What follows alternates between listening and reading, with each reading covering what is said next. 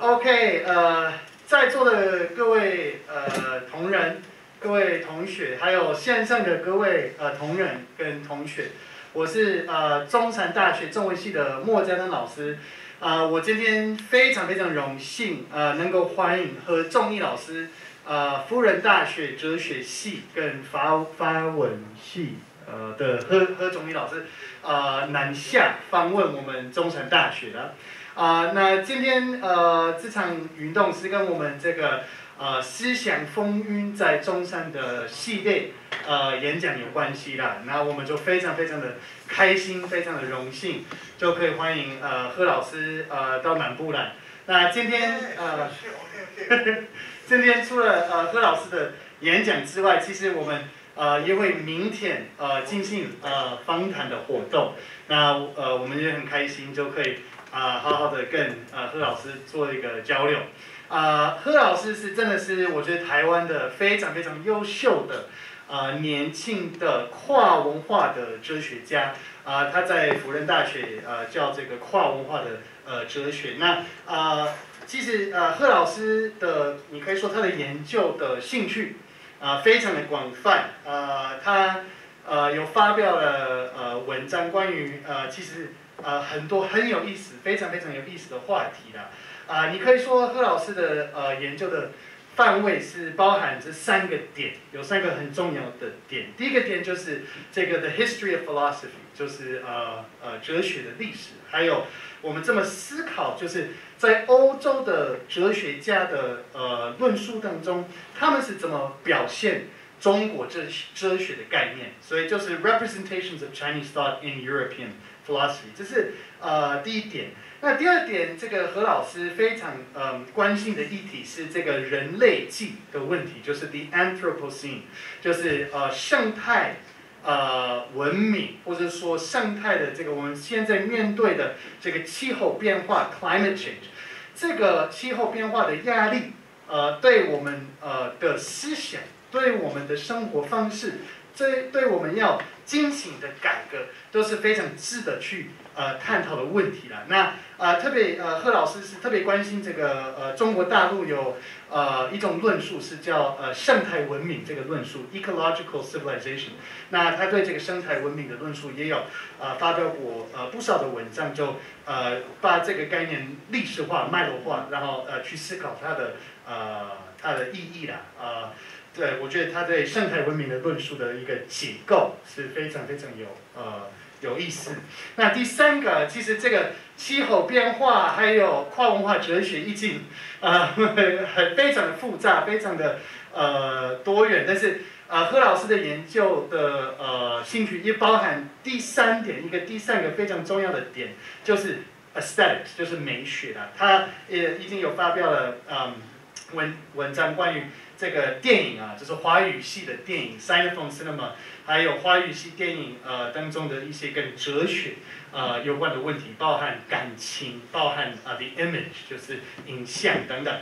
所以何老师的这个学术是包含跨文化的哲学，还有这个气候生态的一个思考，还有美学的思考，所以他是一个很多元的思想家，非常多元的思想家。那今天早上何老师对我们非常好，就有送给中山大学文学院他最近发表的2本书，都是用法语发表的。第一本书是这个Orientalism, Occidentalism et Universalisme, Histoire et méthode de représentation croisée entre monde européen et chinois。所以就是这个在我们这么去思考一些关键的概念，还有历史，在一个这个跨文化的角度，就是从这个欧洲跟中国的历史在这个复杂交错的一个关系当中，我们这么去思考历史跟这个哲学本身。所以这个是一个非常有意思，我很期待阅读它。那第2本书是他跟一些同仁，就是同时一起发表的，是关于 Les représentations croisées Europe Chine du XX siècle à nos jours， 就是20世纪的这个欧洲跟中国的一个互相交流或者一些这个 represent 它是用跨这里，就是交错的表现，就是应该是欧洲这么思考中国，中国这么思考欧洲，这样的一个跨文化的一个交错的过程，一个 interaction 的过程，也是就是这本书所讨论的，所以我也很期待阅读它那今天的演讲的题目是这个 Transcultural Studies, Transcendental Philosophy, and the Metaphysics of Love, Creating Connections Between Things Standing Apart。我觉得是一个非常有意思的题目，特别是这个 Creating Connections Between Things Standing Apart， 就是我们怎么在一个自我跟他者之间，或者就是分开的两个东西之间，我们到底要怎么连接？这是非常有趣的一个题目那我们把时间交给贺老师之前，我还是要欢迎我们赖锡山院长也是这个思想风云的系列演讲的活动的另外一个非常重要的协助的伙伴那我就把时间交给赖锡山老师进一步的介绍贺重谊老师，谢谢大家。大家午安我想那个嘉娜已经对何老师的这个他的这个 academic 的部分做了很具体的触角很广的周延的介绍了那我这边只要强调就是说，今天何老师的今天的演讲，这个应该是他的 third time 第3次来到中山了。从上一次他来谈这个 Transcultural 的问题，已经种下了跟中山的一个深刻的缘分。所以我们当时候就邀好，就是说希望他能够持续跟中山的老师们、师生们进行多层次的学术的互动。那么去年我们也促成了，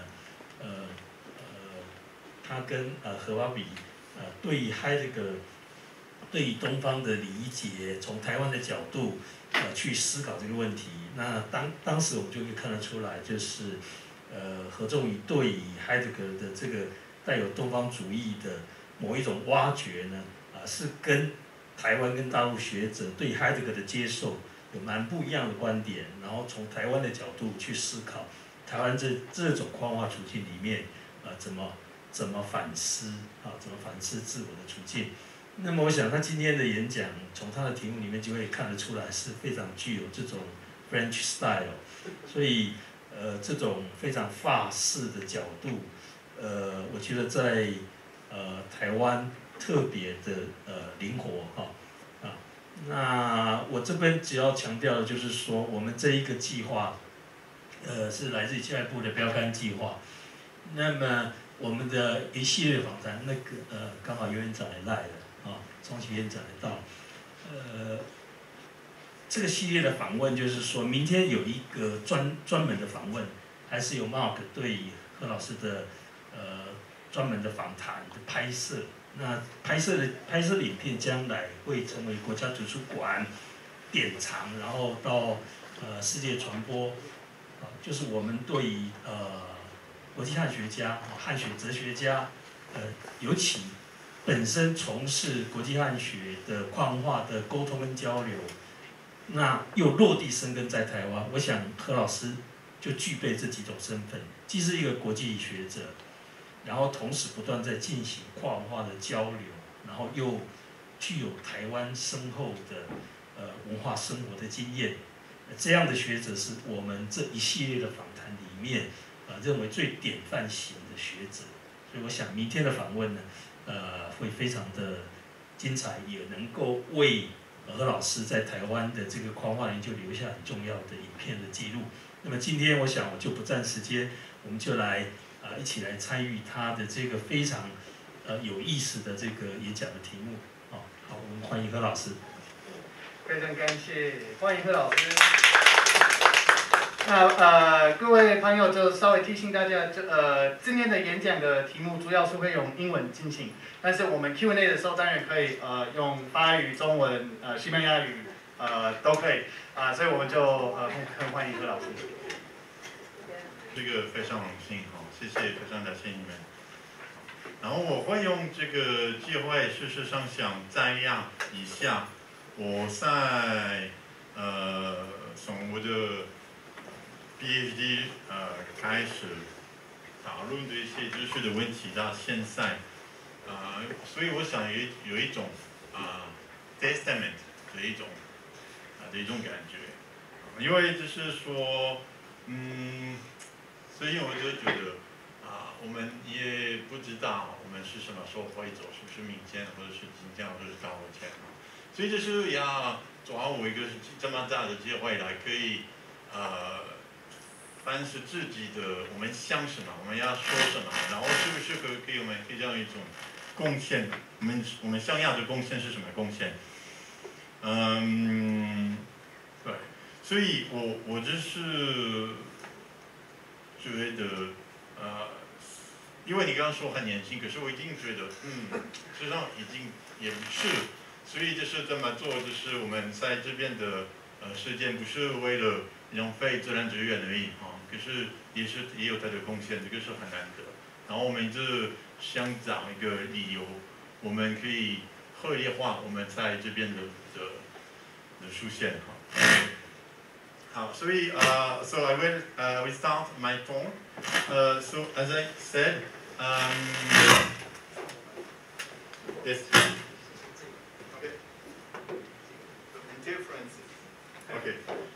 So I will start my talk now in English. So again, thanks a lot for University of Sun Yat-sen for inviting me here. Thanks a lot for the Department of Chinese for this invitation and for this project. So my topic, I will try to address different issues at the same time and try to retrospectively define a kind of coherent consistency between different things that I try to say. Okay. So the first thing is I will try to present, I will say, a metaphysics of transcultural philosophy. What I mean is that I will try to present what are the philosophical principles that are behind the practice of doing comparative philosophy, of addressing the question of the transcultural. So when we are doing that, my aim is not to perform a case study. I will try to go to that at the end, but just to try to root this approach of transcultural philosophy in its original philosophical ground. So, and here we start with, first part with the epistemology, meta-epistemology of life, and then trying to go through life philosophy to transcultural philosophy, and then transcultural philosophy to metaphysics of love, to transcendental philosophy, philosophy to metaphysics of love, and metaphysics of love to then case study. Okay. Here, my point is why I think that these three things can be put together is that in the most abstract way of looking at these things, the idea is that there is a structural similarity between different modalities of connecting things together, be it culture, transcultural, ideas, transcendental, or people, love. And reading all these things, there is something we call life, and so I will just start by this. So in my in my PhD thesis, I try to assess a definition of the concept of life, which try to avoid two common pitfalls and two common narratives. The first is usually life is understood either in biological or in phenomenological terms. That means that usually we equate life to living forms or subjective contents. And these two conceptions are radically opposed. So, for example, that means that in terms of a more positivist approach of life, life is defined only by biology and by organic forms, like, for example, Auguste Comte said. But on the other side, from a phenomenological perspective, on the contrary, we say that biology, modern biology, cannot really approach the reality of living. And so even some phenomenological philosopher will say that contemporary biology is not a science of the living, which is of course a very provocative statement. So here we have two radically opposed conceptions of life as incarnate, as represented by organic forms of life, or on the contrary, not represented by these organic forms, but by subjective contents. And so I will say that both of them are lacunary in the sense that if you define life in organic terms, that means here you will have a problem of defining the origin of life, since life has emerged from inorganic environment. So it was the first problem to defining life simply in biological organic terms, since there is no actually sharp boundary between living and non-living. Okay? And if you define life in subjective terms, in terms of pure consciousness or intentionality, and then you always go back to the problem of embodiment. So at this moment,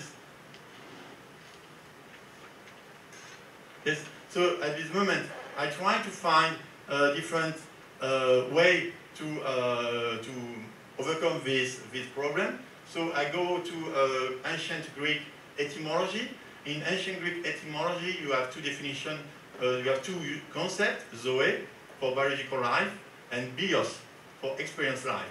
So zoe as the organic form of life, and bios as the existential form of life. And then when you look in Greek, you see that there is another term to define life, which is ion. And so you have zoe and bios, and you have an opposition between defining life in terms of zoe or defining life in terms of bios. And to overcome this opposition, I go back to this concept of notion in Greek of ion.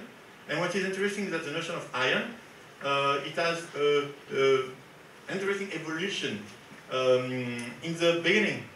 So ion means vital force, and at the beginning it was referring to vital force, and at the end it started to define eternity. So here's the notion of life in terms of ion. In the beginning it is what makes the living bodies living, and at the end it becomes eternity, something which is a notion of duration. But even if originally, so today when you think about ion, you think about eternity, about time, but at the beginning it was just a manifestation of the power of life as as the potential of life. Okay, and so in this regard, I will say that life is neither an organic body nor a conscious mind. It is a power, and power of what? Of connecting things that have never been associated before.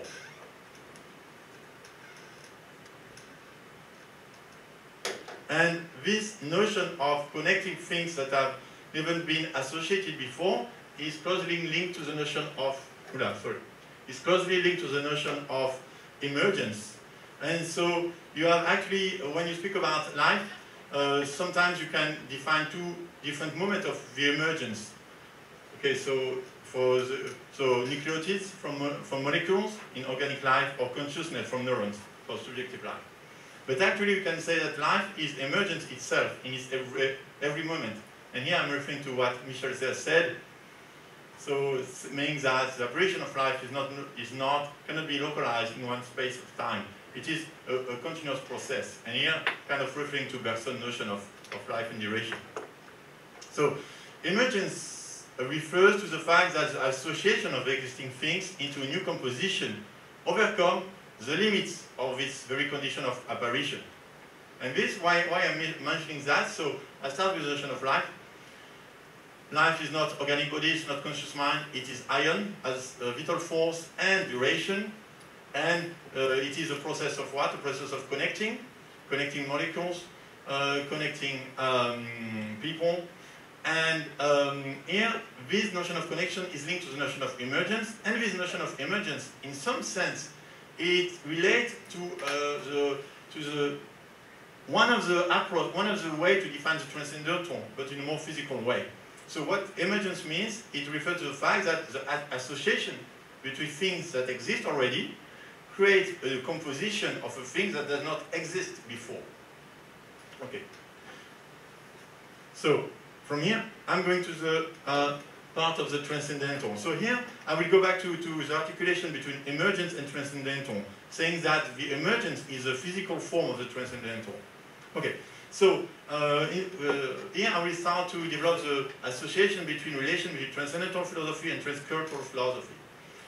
First, I will refer to a paper that has been written recently by a PhD student called Timo Enen, and it is entitled Two Forms of Conditionality of Intercultural Understanding and Free Contemporary Responses.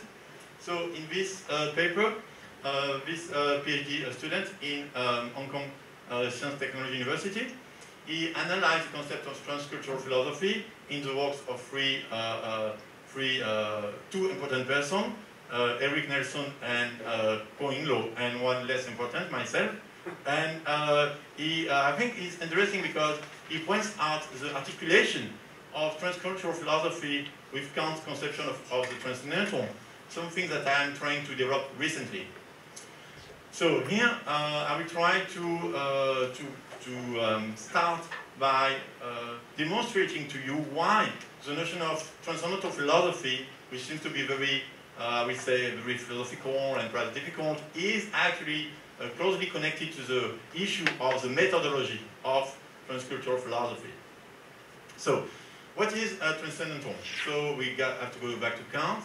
So Kant's original concept is that first, regarding Kant's original concept, first we need to remind that transcendental is different from transcendent. Transcendent means a knowledge that is beyond experience. Transcendental means the possibility condition of knowledge about experience. And this distinction is very important in Kant philosophy, and I will say in modern philosophy after Kant. And transcendental means the condition of possibility of the constitution of something, like an experience, in terms of the unity of the subject in relation to the plurality of the world. That means that what is transcendental is the capacity of the subject to unify different, the multitude of things that are coming to the world in something that is a unique experience.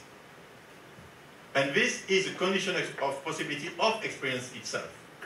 Without this capacity to unify the different parts of the experience, there won't be any kind of experience. Okay, so this is transcendental, condition of possibility of something.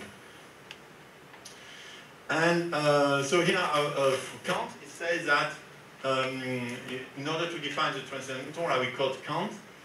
It is also quoted in Enen papers. So it says that the a priori condition of a possible experience in general are, at the same time, conditions of the possibility of the object of experience. Now, I assert that the categories are nothing other than the conditions of thinking in a possible experience. And without that sort of unity, foregoing and universal, hence necessary, unity of consciousness will not encounter in the manifold perceptions. But these would then belong to no experience and would consequently be without an object, and will be nothing but a blind play of representation, less even than dream. Okay, so again, the notion of transcendental is linked to the notion of unity of consciousness.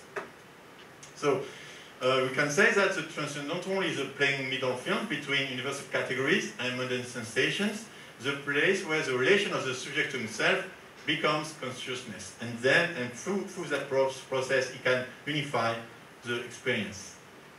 He can have an experience.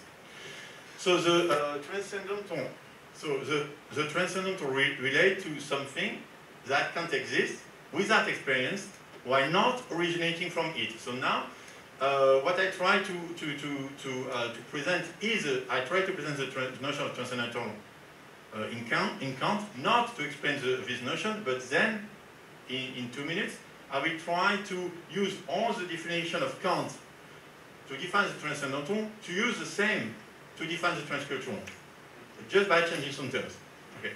So, Kant said, for all our empirical knowledge begins with experience. It by no means follows that all arise out of experience. It begins with, but is not coming out of it.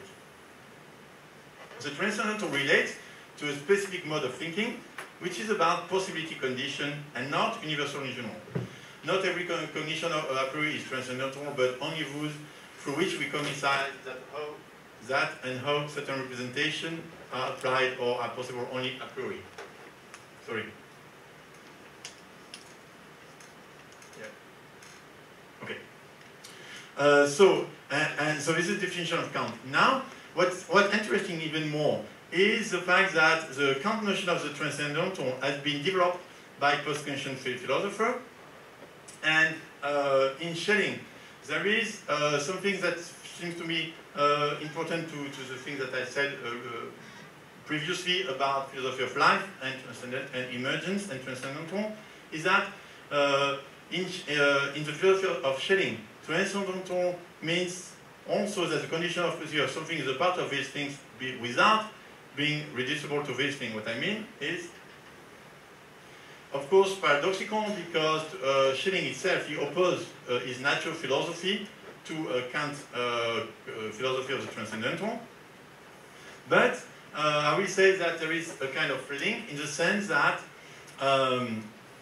again, natural philosophy demonstrates the articulation between emergence and transcendental as a kind of naturalistic embodiment of the transcendental. Cannot, okay? And then if you, sometimes it's one, sometimes, okay. And then I cannot really so much develop, but again, we can also look at Bergson's philosophy from this transcendental perspective, which is again very paradoxical because Bergson opposed to Kant philosophy in every possible way. But we can say that duration in Kant philosophy is the condition of possibility of experience. That means that it's not the subjective perception of the subject of himself, but time itself, which in this case is the field of the condition of possibility of experience. Okay.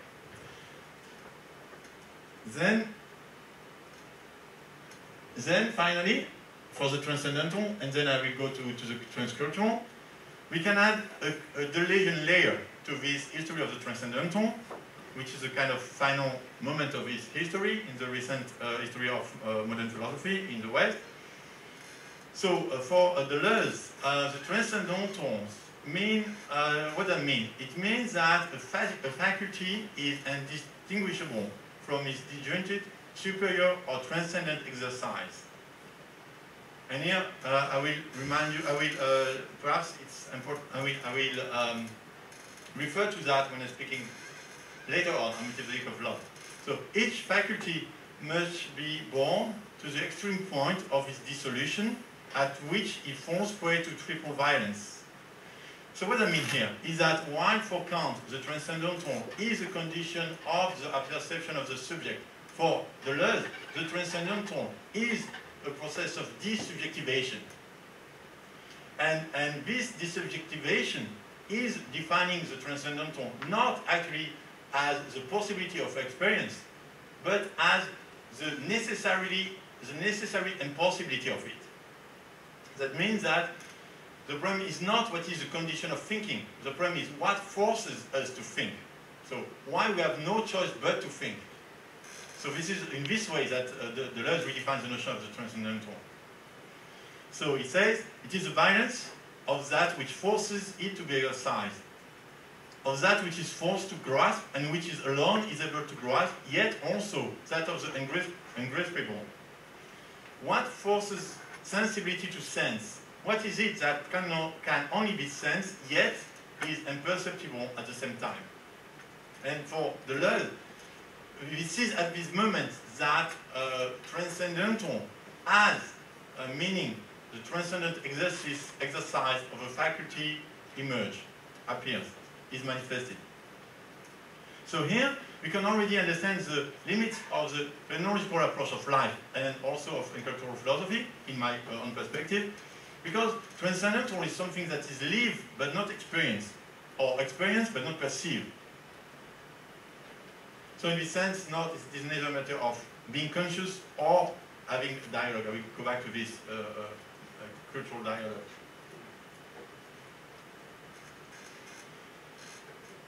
So now I try to bridge the notion of transcendental with the notion of transcultural. Okay.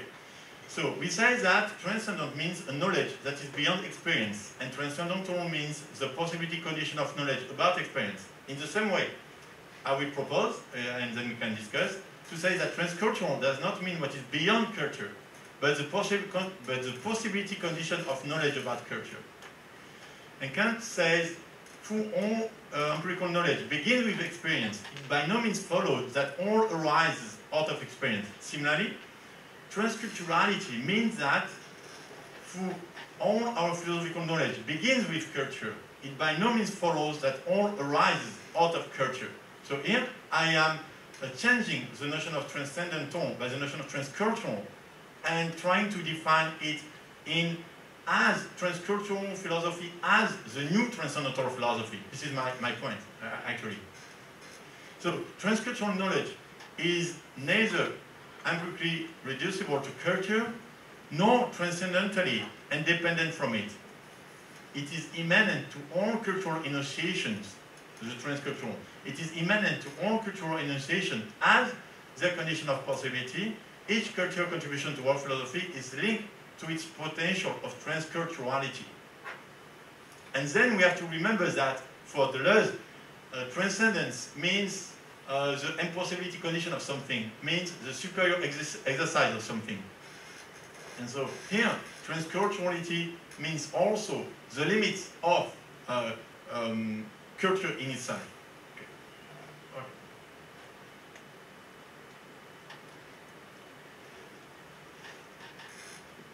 Then the link between transcendental and transcultural is not only analogical. Actually, as I said, transcultural philosophy is a necessary development of transcendental philosophy itself. So when we are doing transcultural philosophy, we are not doing something that is simply related to Chinese studies or Western studies. We are actually doing philosophy in itself. And, but first, we need perhaps to define more the notion of transcultural, because what I mean by transcultural now. I try to make this analogy now, going back to the transcultural. So the notion of transcultural itself, if I reflect historically of this, it comes from a specific point of intellectual life. It comes at the moment of the exhaustion of all the post-theological narrative, postmodern, post-constructivist, post-history, post-demonology, post-colonial, etc. So this is what I would call discursive postology.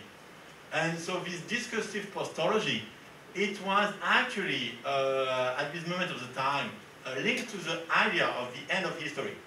The end of history is the end of all narrative, meta-narrative for Lyotard in the postmodern.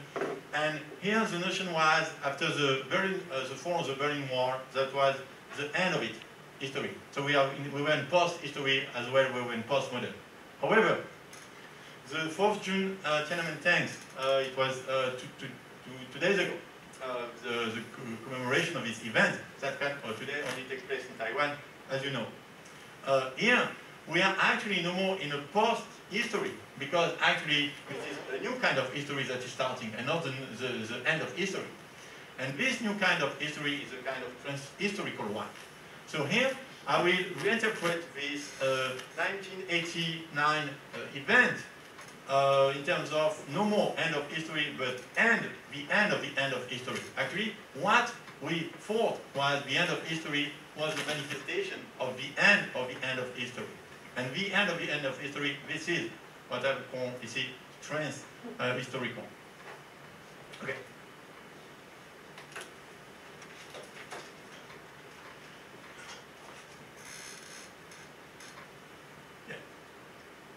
So the common misunderstanding about the transcultural is to confuse it with the cross-cultural. To believe that transcultural means a meeting, a blending of different cultures due to contemporary globalization process. Here, we have an empirical definition of the transcultural. It's not a transcendental definition. If we define transcultural simply as a fact of meeting, as a fact of mixing, we have an empirical definition of it and not a transcendental definition of it. Thus, not a truly philosophical understanding of it. So, transculturality does not mean the end of all cultures, like post-cultural, neither the empiric local mixing up, cross-cultural. So, transcultural cultural is not post-cultural, it's not cross-cultural. Even if in Chinese, 跨文化, it seems that we have stuck because there is one word for cross-cultural and transcultural, or we say 超越跨文化, I don't know. Yeah. So transcultural, in our understanding, means first this deconstruction of the category of culture, defined by late 18th century and German post-Kantian thinkers and 19th century anthropology. But this, I have already spoke about that and published about that, so perhaps I won't spend too much time on it. I will just remind that this definition of culture appears in the end of 18th century, beginning of 19th century, with the emergence of the notion of Volksgeist. And the emergence of the notion of Volksgeist was actually a concept that was addressed, that was pointed out to the limitation of the concept of the rational notion of the universalism. And there is actually in the notion of Volksgeist itself something that is strongly related to the notion of cultural essentialism, which is because Volksgeist means to go back to what defines the essential culture of one people.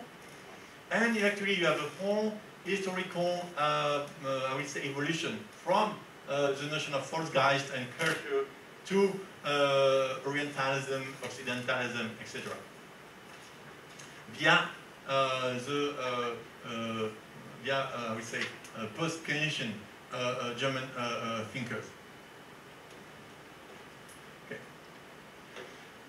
So, as I said, and again, here you can think of the delusion definition of the transcendental. Transcultural means a deconstruction of the culturalist definition of culture. So, transcultural is not simply a meeting of culture, of different cultures that are coming together. It actually entails a radical deconstruction of the culturalist definition of culture.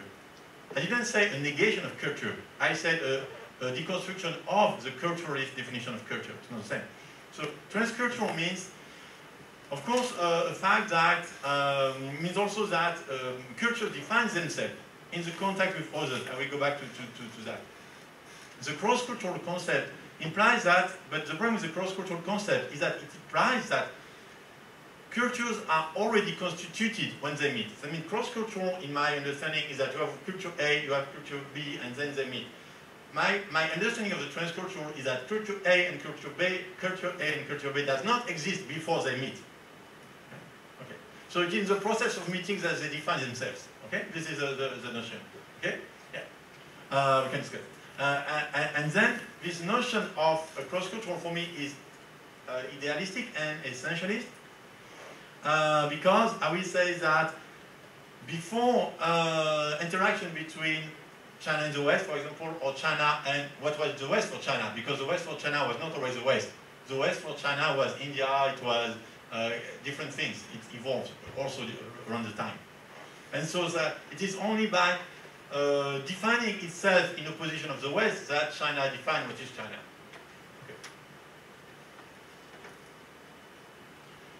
So in this sense, yeah, sorry.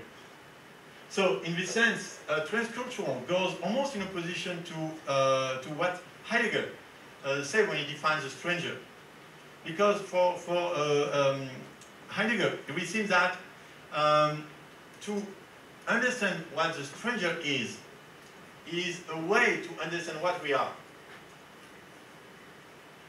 And he says that this encounter, what is produced by this encounter, is not a mixing up. It is, on the contrary, even clearer distinction of you and me.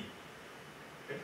So here, I will say almost, I will more go with Derrida's definition of difference, when he says that the proper of one culture is to not be identical to itself. So it is to be in the process of always differing from itself, from oneself, as a culture in its encounter with others. Okay. So, for a conclusion for this transcultural part, I will. Okay. I will say that perhaps we can define four understanding of the transcultural. First, we can define the transcultural as something very something very biophysical. Transcultural means that all human beings, they have the same cognitive processes, basic cognitive processes, and then because you have this evolutionary formation of human being. So what is transcultural is what is below culture. So we can have a definition of transcultural as what is below culture. But this would be, how we say, a biophysical transcultural. Then you can have also kind of immanent social transcultural. That means that, as I said, something that comes from the hybridization of different cultures in the same location in a given period of time. And, for example, globalization, etc. But here, we see something empirical. This is also transcultural, but it is empirical. And then we have a transcendent transcultural, which is something which is a transcendent transcultural, which is something which will be beyond cultures. Okay? That means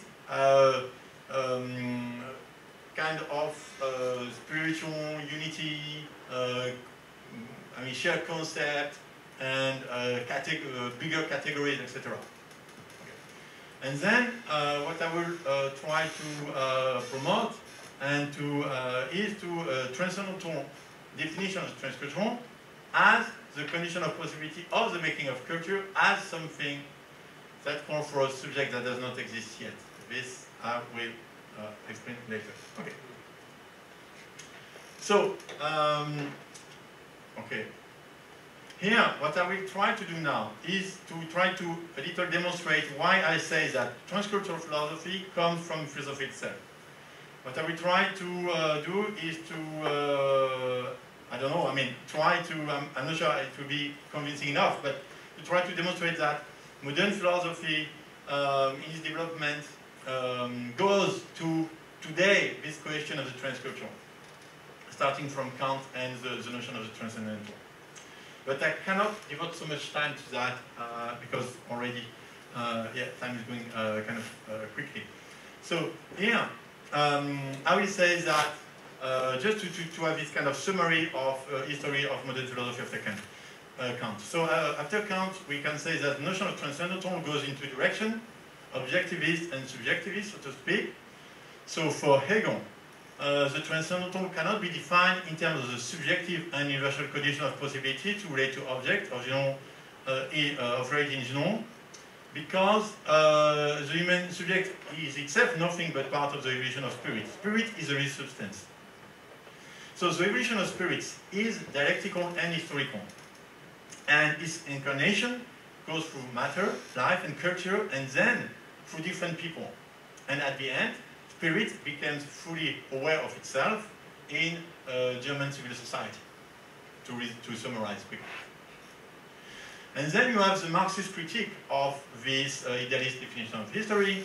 So Marx accentuates the fact that the objectivation of the transcendental in the relation of in the issue of the relation between man and work. So the free determination of spirit is man as de-alienated from work by the reorganization of the economic condition of production. That means that for Marx, speaking about economy, political economy, and work is a way to redefine the philosophy of the transcendental. And I will go on. And of course, it's a very broad redefinition of history of modern philosophy, I know that. And Foucault, he achieved this objectivation of the transcendental by giving to it a political turn. So it's not only the problem of the economic condition of production, it is a problem of the subject is a product of political forces. So it is a kind of different way to objectify the transcendental subject. But in Foucault, this redefinition of the subject through political forces is at the end going back to the notion of the more subjective definition of subjectivity, of the unity of experience, by the notion of self-affection. That means that for Foucault, in his last text about sexuality, and so this is why we speak about that after, in the last text about sexuality, you have self-affection, a process of affecting oneself that can in some sense avoid the pitfalls of being the result of power forces. Okay, now we have the other part of the story of the transcendental with the subjective part, and starting with Fichte and the notion of and the dialectic between self and non-self. Okay, and going quickly, and then we can say that this path is achieved by the sense when you define the world in terms of what the subject can project into it. However, this radical subjectivation of the transcendental leaves open the question of the incarnation. And then the relation between the I as a pure subject for himself and as a simple object for the other is manifested by Sartre's concept of reification and gaze, and then male gaze, etc., colonial gaze, etc. Okay. And then I'm finished with that, almost, part. And so here we can also say that Heidegger, he tried to bridge Husserl and Hegel when he made this with the dubious result of assimilating the self-determination of the design to the fate of Germany itself and Nazi Germany at this moment of the time. And then in the light Heidegger, he tried to shift from German people to German language, but I'm not sure that this is enough to achieve transcultural because it is still rooted in one specific language, the language of being. Okay. So the notion of the transcendental, as I said, is then reactivated by Deleuze, and transcendental relates no more to condition of possibility. Yes, of possibility. Sorry, the transcendental becomes what makes it impossible not to think, not to feel, etc. And means the encounter with the outside. Okay, and then we go back to starting to develop the third aspect of metaphysics of love. So here, to summarize. Transcultural is not referring to any empirical culture and is not beyond culture altogether. It is not even a simple mix or hybridization of different cultures, since a composite of empirical entities is still empirical. If it is related to the notion of hybridization, it is precisely in terms of its possibility condition. That means the problem of the transcultural is to know what makes cultures. What makes it possible the encounter of culture? And that means, in a Deleuzian sense, the transcendental transcultural is asks us the question: what makes cultures impossible not to mix, impossible not to meet?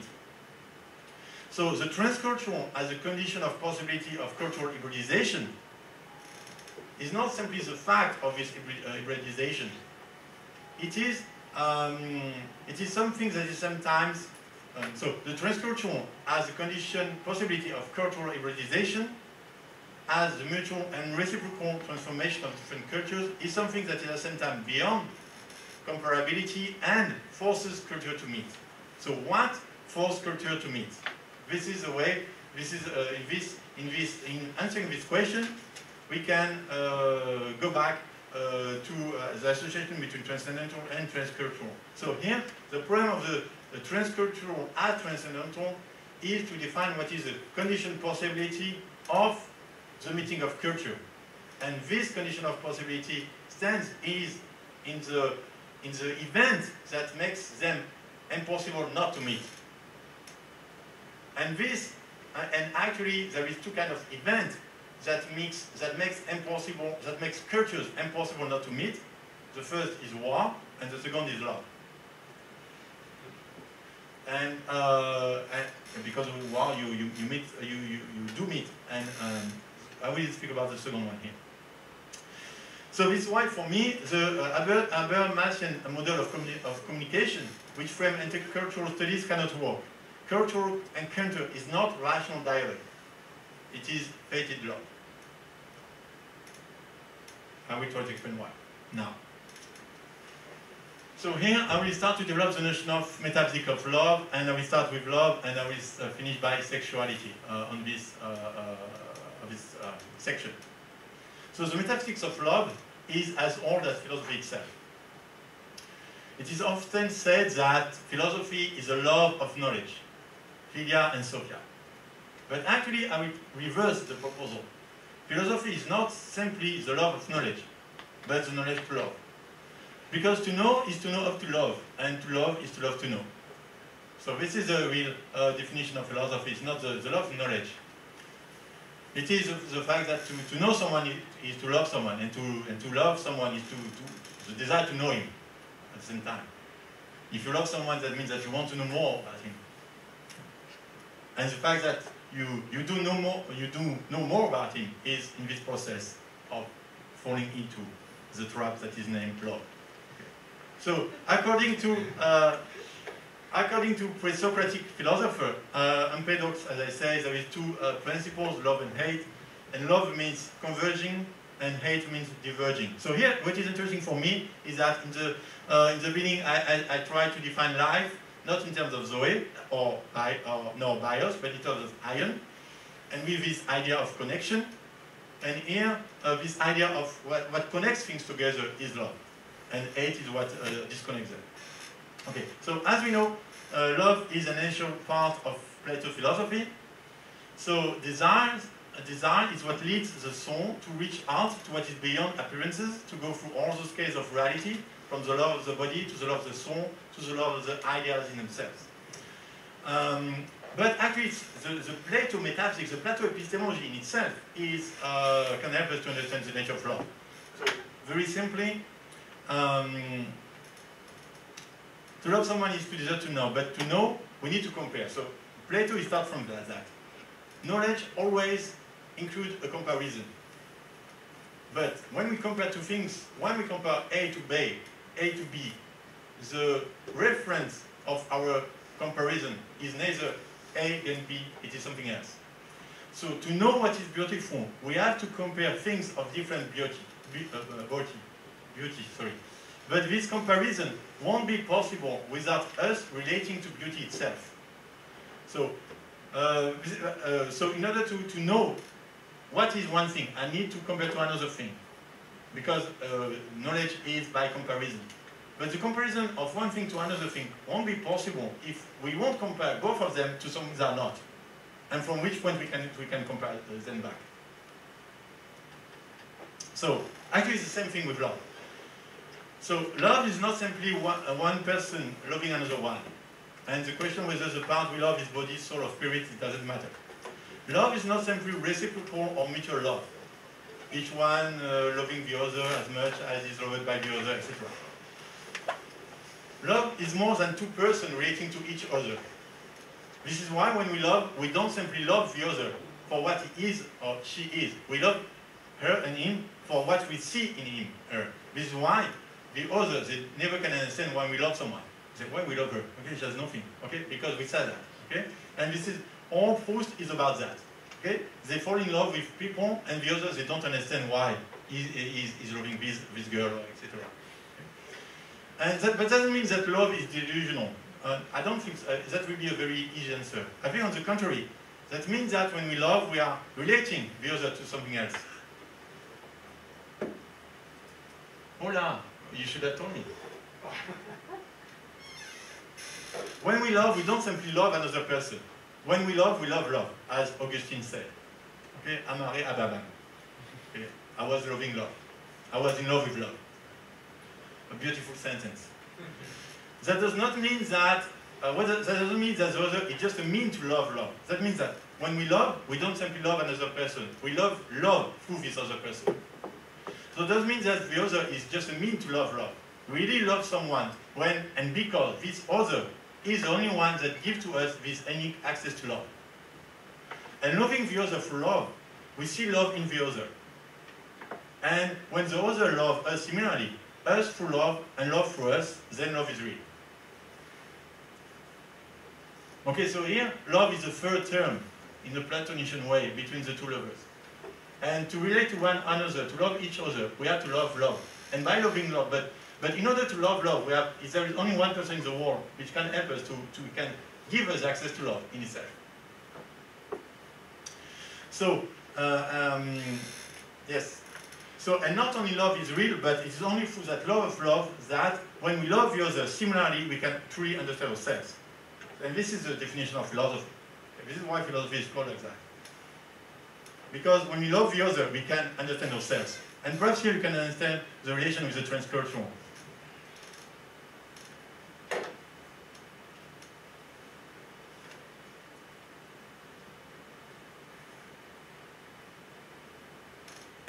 Yes? But this understanding of oneself through loving and being loved is not simply psychological, but metaphysical. Love is what gives us access to our pure singularity.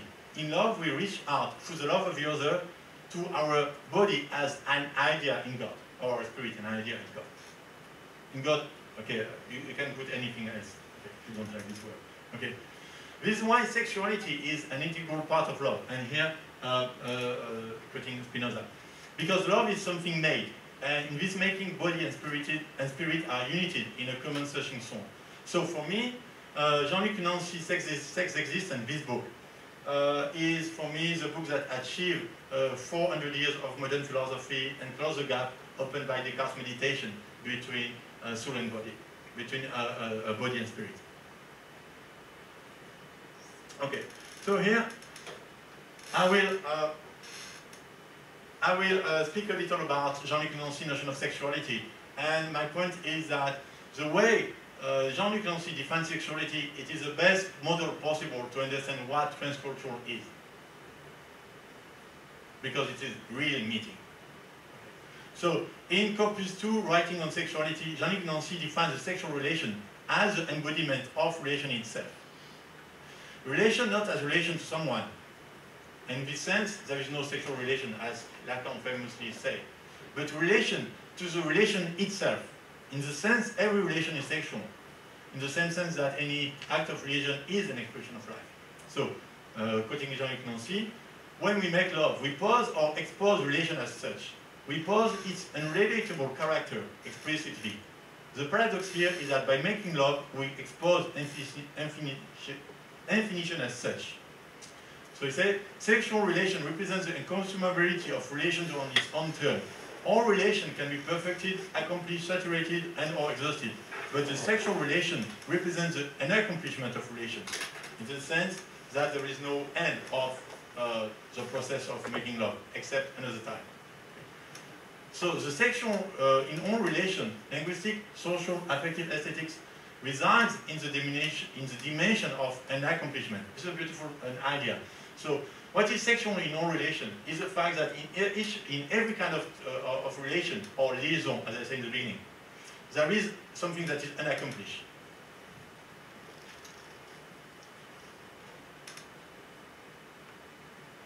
So the nature of the sexual relation and why it is the best model to understand the cultural encounter and transcendental transcultural hybridity is that we can reach ourselves only through the other, and that we can reach the other only in ourselves. Thus the subtitle. Okay. In a process that is reaching out to the inside of the outside, mutually and reciprocally performed. So here I won't quote Jean-Luc Nancy, but here's the notion. One point is interesting for us. He said, there is no longer an other in the ordinary sense of the word, just as there is no self-sameness of fusion. And this is precisely this notion, that there is no longer an other and no fusion, no self-sameness, which is for me the best way to define what transculturality is about. The two are caught up in a mingling that is not just a mingling of these different bodies, but at the same time the blurring of four distinctions connected to the representation of daily life. And here, going back to the transcendental as something that is exceeding our power, our capacity, our ordinary capacity to feel, ordinary capacity to think. And because there is something that exceeds our ordinary capacity to think, this makes us thinking. Because there is something that exceeds our ordinary culture, in this process of being confronted to something that is exceeding our own culture, we are confronted to a process which is transcultural. And so this notion of reaching out to the inside of the inside, inside of the outside, the notion that we reach the other only through us and the other reach himself only through us, which is what the sexual relation is about, is, for me, the best model for transculturality. And of course, it's kind of different than speaking about cultural dialogue and all this rational thing. Okay, I totally go to the irrational side of life here.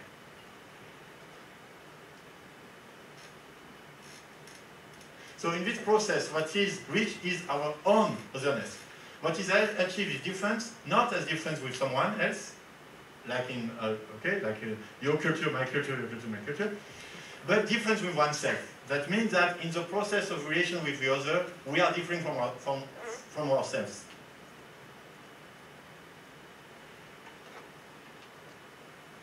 And in this free fall into love, there is nothing which we can hold back to, except becoming other. Becoming other with the other, thanks to him or her. And for me, this process of constant differentiation of life through love, it reminds me an idea that we can find in Tantric Buddhism. And so there is this notion that in the beginning there is Atman, and there is just only one person. And he says that, but he has no pleasure to be alone. So he wants to be two. And then there is male and female. But when the male wants to be attached to the female becomes something else. And in order to reach her, he becomes also something else. And then you have the creation of all things in reality. Okay? So this is the metaphysics of Tantric Buddhism. Okay? A process of constant differentiation by ways of trying to reach out for the other.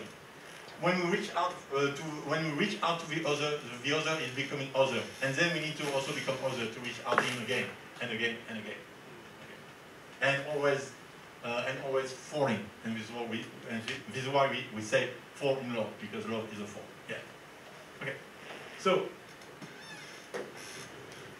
now I will go to more, I would say, perhaps traditional thing. And transcultural philosophy, comparative philosophy. And yeah.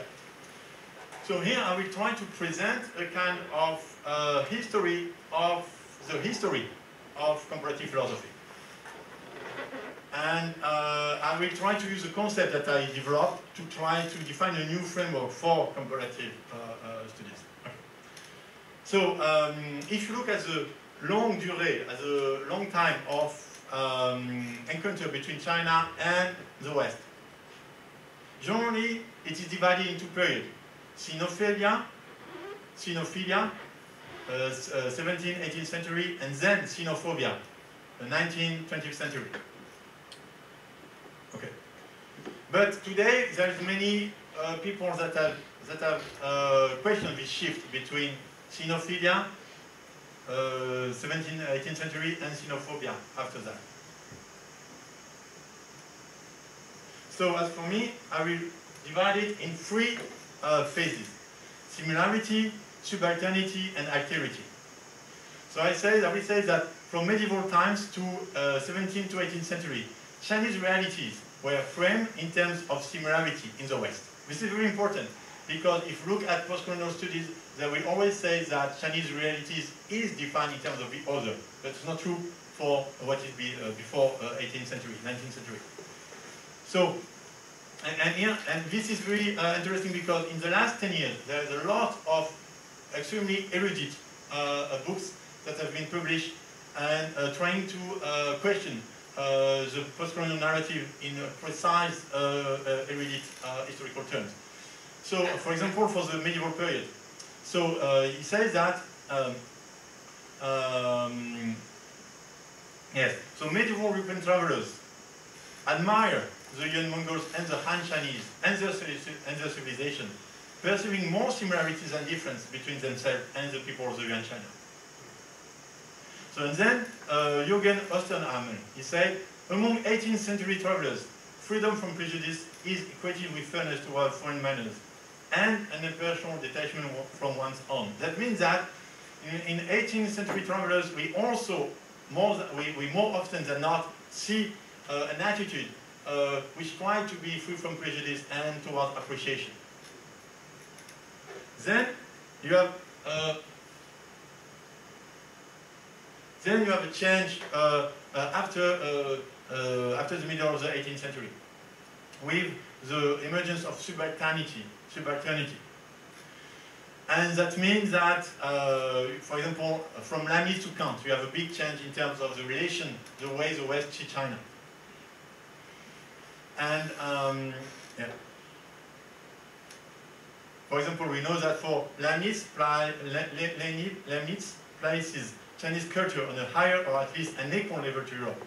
Herder portrays China as the biggest failure in the course of the history of humanity. So big changes. We know that. So, and you can find a lot of examples of the way Chinese realities are framed in terms of subalternities, that means inferior to. And there is so many that, I mean, it's almost endless to count them. Okay? And so, for example, with this book, which is called Chinese Characteristics, and he says that we are not about to complain that the Chinese language cannot be made to convey human thought. This appears to be a truth, but only to insist that such a language, so constructed, leads to intellectual turbidity. That means that because you are speaking Chinese, thus you cannot really think. Okay? This is common trope at this moment of time. And then, in the 18th century, you have a different framework, which is alterity, and that means that the Chinese other. So here, you start to see China as the real other of the West, the real other to capitalism. So it is important, for example, in terms of Maoist studies. The perception of Mao in the West is actually framed by the fact that at this moment of the time, you already have the perception of China as the other, and this being other is positive.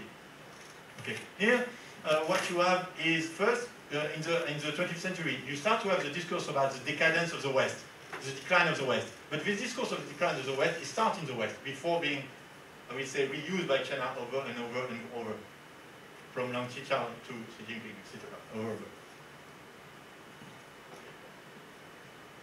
And alterity as a framework to define Chinese learning, to define China, to define Chinese reality. Alterity means to define China as views of the West, is something that becomes very dominant in philosophy also.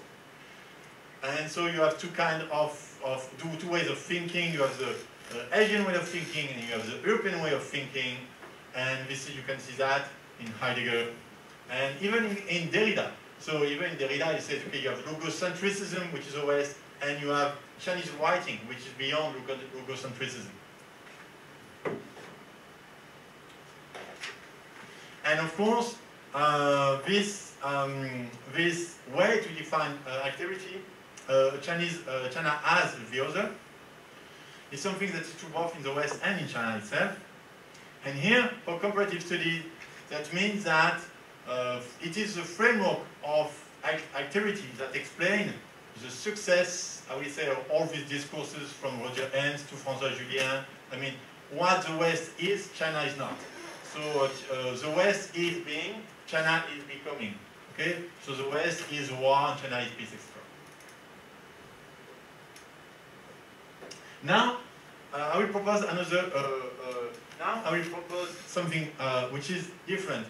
So this is what we are, I will say, in the middle of at the end of the 20th century. Then, what starts to appear in the 20th century is that some sinologists, they start to develop a kind of history of the history of comparing cultures.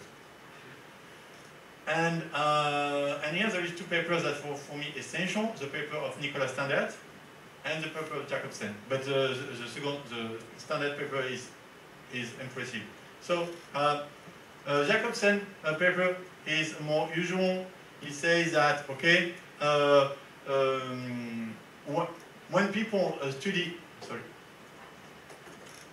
Jacobsen, he defines two moments of the studies of transfers and influences from China to Europe in the 20th century. And in the beginning, you have all this. In the beginning of the 20th century, we forgot about it. But in the beginning of the 20th century, you have a lot of intellectuals who will speak about China in terms of the way China and India shape Europe culture. a lot of books were addressing the question of in which sense China influenced Europe and Europe become what it is because of its influence. Okay, Adolf Reichwein in 1925, Virgile Pinault in 1932, and Raymond Schwab for India in 1950. You have all these kind of books which are actually very, very positive in the perception of China and India, and also not only positive because positive is not so much interesting, but which are also very interesting because they try to demonstrate how this hybridity actually transforms Europe itself. And we'll go back to that at the end. And of course, the second moment of the studies of transfers and influences from China to Europe is opened by Said with Orientalism.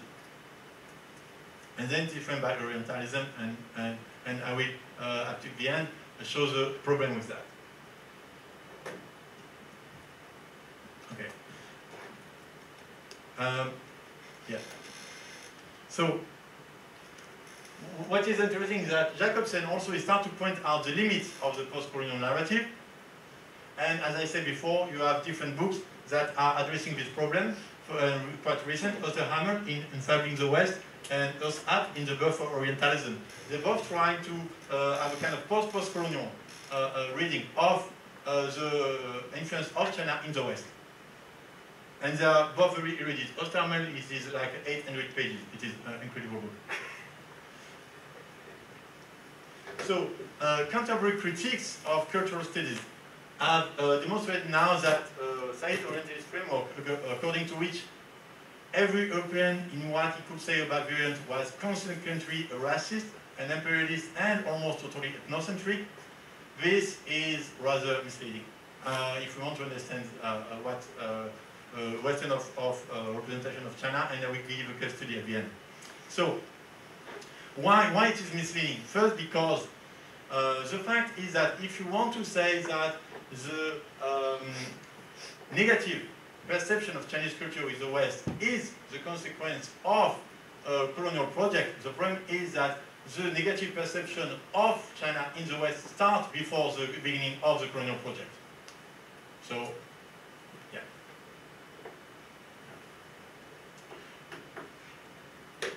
And moreover, and I will then insist on that at the end. For me, one of the most important missing point with post-colonial framework of Oriental studies and the way to approach Chinese perception, the perception of China in the West, is that it neglects completely the fact that 17th and 20th century study of China and Indian texts was pivotal in fostering European modern crisis. So, European modern identity is a consequence of the influence of non-European culture on Europe. For me, this is one of the most important points in recent transcultural studies, and it is a point, it is an idea that is for me, I would say, very relevant, and I think promising in terms of its explanatory power. So, Europe's discovery of Asian religion was deeply linked to the development of Orientalism and its gradual emancipation from biblical studies. So the enculture, so the translation of a religious text from China, or a Chinese of text from China, a religious text from India, sorry, or a text from China, actually it creates a sense of cultural crisis. And one of these manifestations of this crisis, I will give to that example again, is the development of, in Europe, of a culture which was trying to relativize Catholicism, Christianism, and its cultural foundation for Europe. So as Jean-Paul Rubies said, I don't know how to pronounce, European modernity was now, at least in part, defined as a scientific, educational. So he said now means 18th century. European modernity was now 18th century, at least in part defined as a scientific, educational, and political project against Europe's own religious and cultural heritage. What does that mean? That means that when we speak about Europe's influence on China in the 20th century, in the 19th century, we forgot the fact that the Europe that was acting on China in the 19th century was a Europe that was already transformed by China in the 18th century. And this changed everything. It changed everything because what Europe brings to China is not simply European. It was also already a consequence of Chinese influence on Europe. And then you cannot reject it. You cannot reject democracy as Western when actually it seems that democracy, as it has been developed recently by an American scholar, democracy in Europe also started to develop by the diffusion of Chinese texts in Europe intellectual in the 19th century. And so in this book, he developed how, he tried to demonstrate how the translation of Mencius was actually pivotal to first a critique of aristocracy, political aristocracy in Europe. Okay. And then Standard is defined fourth moment of the history of the study of Christianity. I will go very quick, because these four moments are very interesting. He said, and this paper is very rich, and I don't think so many people have read it, but for me it's one of the most important papers in terms of methodology of comparative philosophy. Even if it speaks on study of Christianity, but it's larger than that. So he says there is a fourth moment. First is model of transmission. The people who are studying Christianity in China, they will look at how missionaries transmitted Christian faith in China. If they fail, or success or fail. Success or failure. Then the second moment is the moment of reception. It is how Chinese reacted to Christian faith. And then you have here the development of the sinocentric cultural essentialism, which is that Christianity as the other of China, that cannot be understood by China, position of journey. The third moment is framed by the model of invasion, and it came from Said Orientalism. Here the difference is that here you stress the fact that it is impossible, you are not stressing the fact, like in the reception model, that Chinese, they cannot receive the Western métier, the Western knowledge, because it is Western. But here, the notion of invention, this framework, which is linked to Orientalism, is the fact that Westerners cannot understand Chinese learning because of their own bias and imperialist gaze. Okay. But then, Standard, he tried to advocate for a fourth model, the interaction model. Here what he says is that he stresses the agency of the other and his influence on us. So he says that Chinese science has influenced Western thinking in the process of this transmission. So what is very interesting for us in terms of philosophy is that this fourth model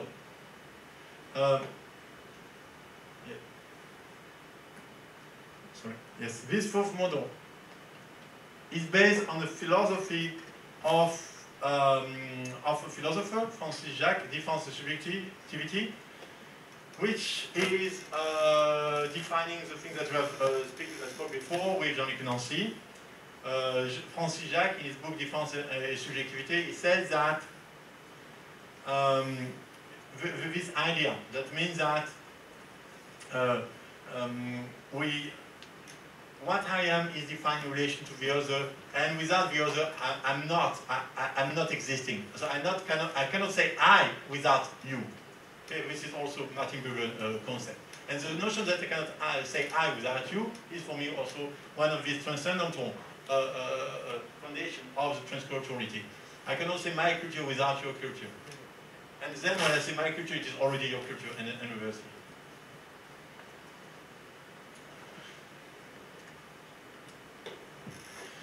And so,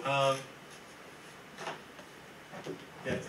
So what is important here is that Standard's fourth model of interaction, it helps us to understand the limits of the postcolonial discourse and sinocentric sinology, because as Osterhammer said, Edward Said and many of his followers attributed a blindness to European culture in the age of imperial expansion, an incapacity to enter into dialogue with other culture, but without, and we say it, without looking at the fact that actually there was this reciprocal influence.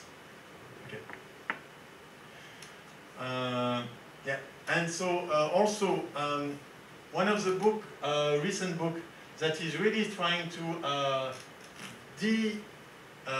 post-colonialize classical sinology is Edward Slingerland's 2019 book, Mind and Body in Early China, and which is a radical critique of all the dualist François Julien style definition of Western China cultural interaction. Of course, the sinocentric model, postmodern activity model, which is present in sinology, is also present in China, and you have always this discourse when you oppose China, and which is holistic and unity, and with the West, which is dualist, atomistic, and mechanistics, and etc. Okay, no need to spend so much time on that, you know.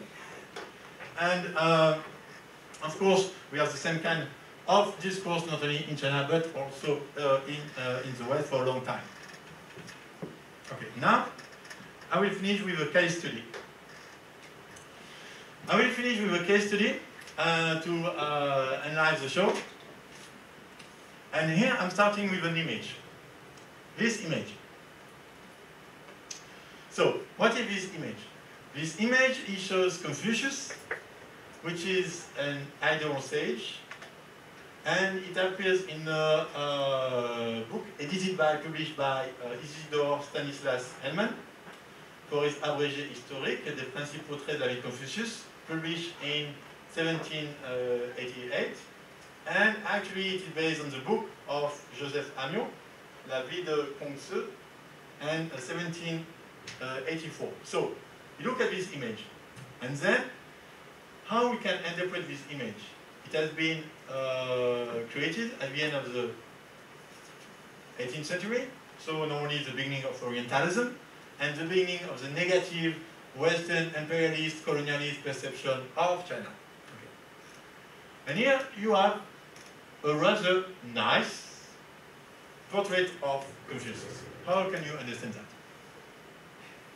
So, usually, when we want to understand these kind of representations, we have two narratives, as I said, the narrative of Orientalism,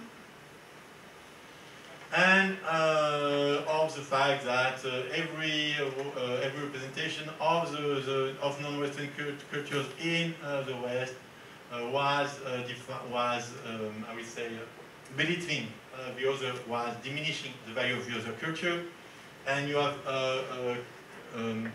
Chinese study, post-colonial intellectual, we say, for example, sinology is part of the long history of imperialism, colonialism, etc. And that even today, sinologists actually are like the Christian missionary. What they want is to reject Chinese culture, and they hate Chinese culture, as you can see here. Yes. So, yeah. Sorry for the irony. And the other kind of discourse is the discourse of chinoiserie and exoticism. Chinoiserie, what does that mean? Chinoiserie means that you have a kind of appreciation of Chinese culture. That's true. But this appreciation is actually a transformation. It is misleading. It demonstrates a misunderstanding of the other. It is a misrepresentation of what the other really is, because there is a reality of this other as other. And this is exoticism. This is a kind of exoticism in the sense that there is exoticism in the sense that exoticism has been defined by Victor Segalen, which is the first one to define theoretically exoticism. He says that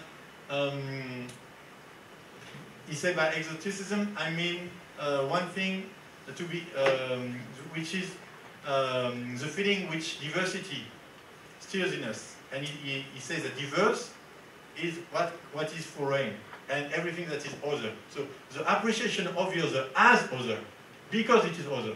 This is exoticism.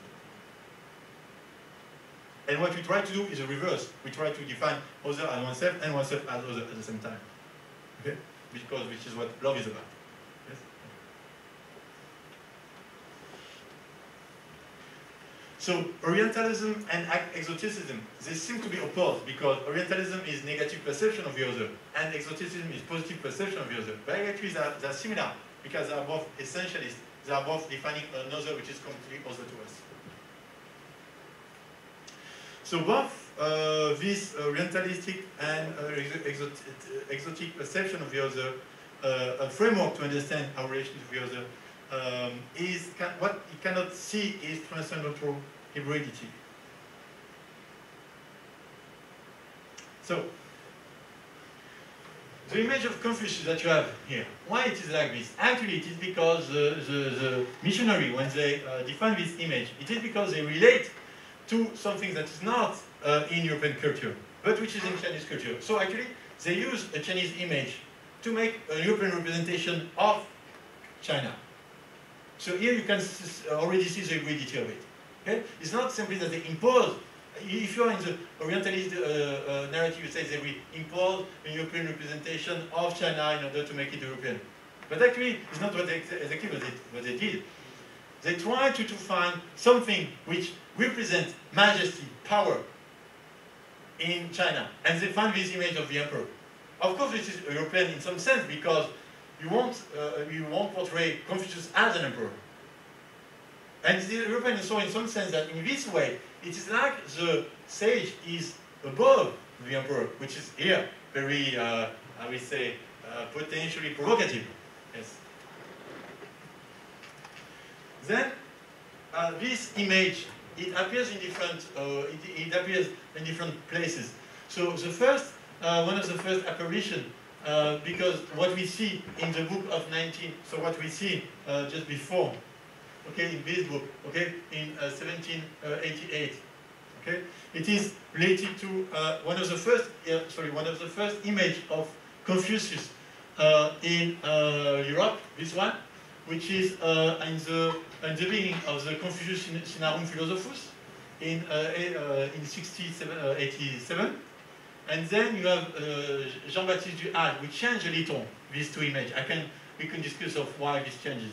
But what is for me interesting is that in the book La Morale de Confucius, the Morality of Confucius, which is wrote by Jean Labrune, a libertine intellectual, 1 year after the Confucius Sinarum, we also find the same image. So what is very interesting is that both Catholic missionaries and libertine intellectuals, they share the same representation of Confucius. Why? Because they both have the same positive understanding of Confucius, even it is for completely opposite intellectual and social and political agenda. And this is totally, cannot be grasped at all with any kind of post-colonial narrative. So, if we follow the post-colonial narrative, we mean that, okay, we mean that these two images are the same. You see? And they are not the same at all. Okay? Because you say, okay, what Westerners say about China in the late 18th century and 19th century, it is a negative representation of China as inferior culture. But these two, this is racist, imperialist, colonialist, as much as you want. True. Okay? And this is in kind of British press. Okay? Boxers' war. Okay? A lot of negative representation come from this period in the West. But actually, this will be misleading and more. If you look at this image, you see that there is a poem here. And this is very interesting because this poem is a poem of Voltaire. And so, this is a poem of Voltaire, which is added by the editor of a book about Confucius, writing by a missionary. I mean, this is hybridity multiplied by 5, 10. And this is reality. This is real cultural encounter. This is not only discourse, the other, etc. This is real. This is what we see, the image of it. Okay. So, if we want a correspondent of this kind of negative image of China in the West, you can find in China. And what is interesting is that in China in the 18th century, you have a very negative representation of Christianity. As you can see here, the Christ is a poor, and here you have sin, which is written, okay? And the foreigners are ships, okay? And one young, okay? And Zhujia and Tian Zhujia again Zhujia, okay? So Tian Zhujia becomes the cry of the pork, okay? Yeah.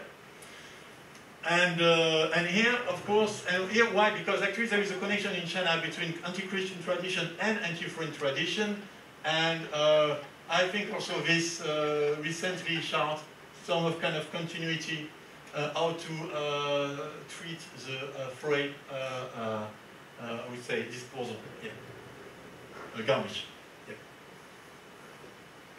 So here you can also find a negative image of the other. So here what is important is to remind that transcultural is not only about, I speak about love, transcultural is not only about love. Sometimes it can be also, hate can be transcultural. However, when hate is transcultural, it is transcultural by negating its transculturality. Because it is by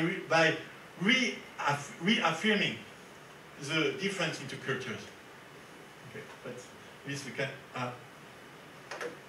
And also, a reason why this post-colonial reading of the West as having a negative and imperialistic perception of China is also completely at odds with the fact that actually the Christian missionaries, they were not trying to promote the invasion of China. What they were actually doing is to try to promote the accomplishment of the Chinese emperor.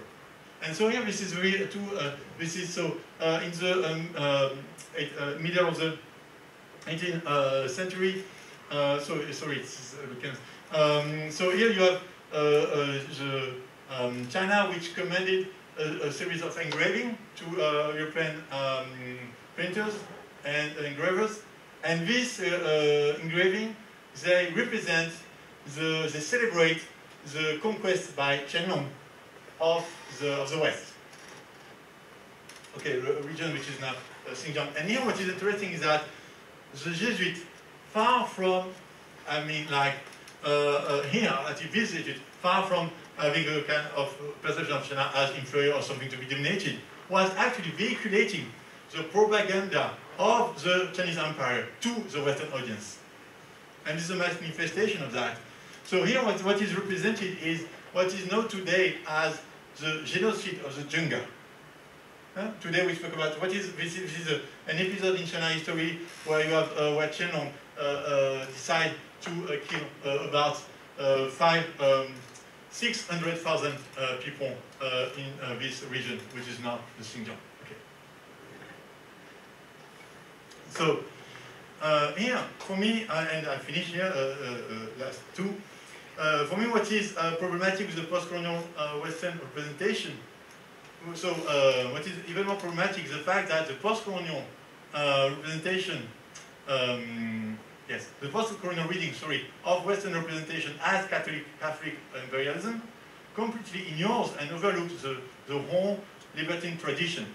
And this is problematic because, as we have said, and I repeat it, this libertine tradition was so influential both in the reception of Chinese culture in Europe and in the transformation of culture itself. So when you say that Western representation, the West is a kind of Catholic imperialism or Christian colonialism, what you are not seeing is that the perception of Chinese culture has been extremely important to libertine thinkers. And these libertine thinkers, they were the ones who transformed European culture and make enlightenment possible. And enlightenment possible is modernity. And modernity is what comes to China. It's not Europe, it is modernity. And then last slide.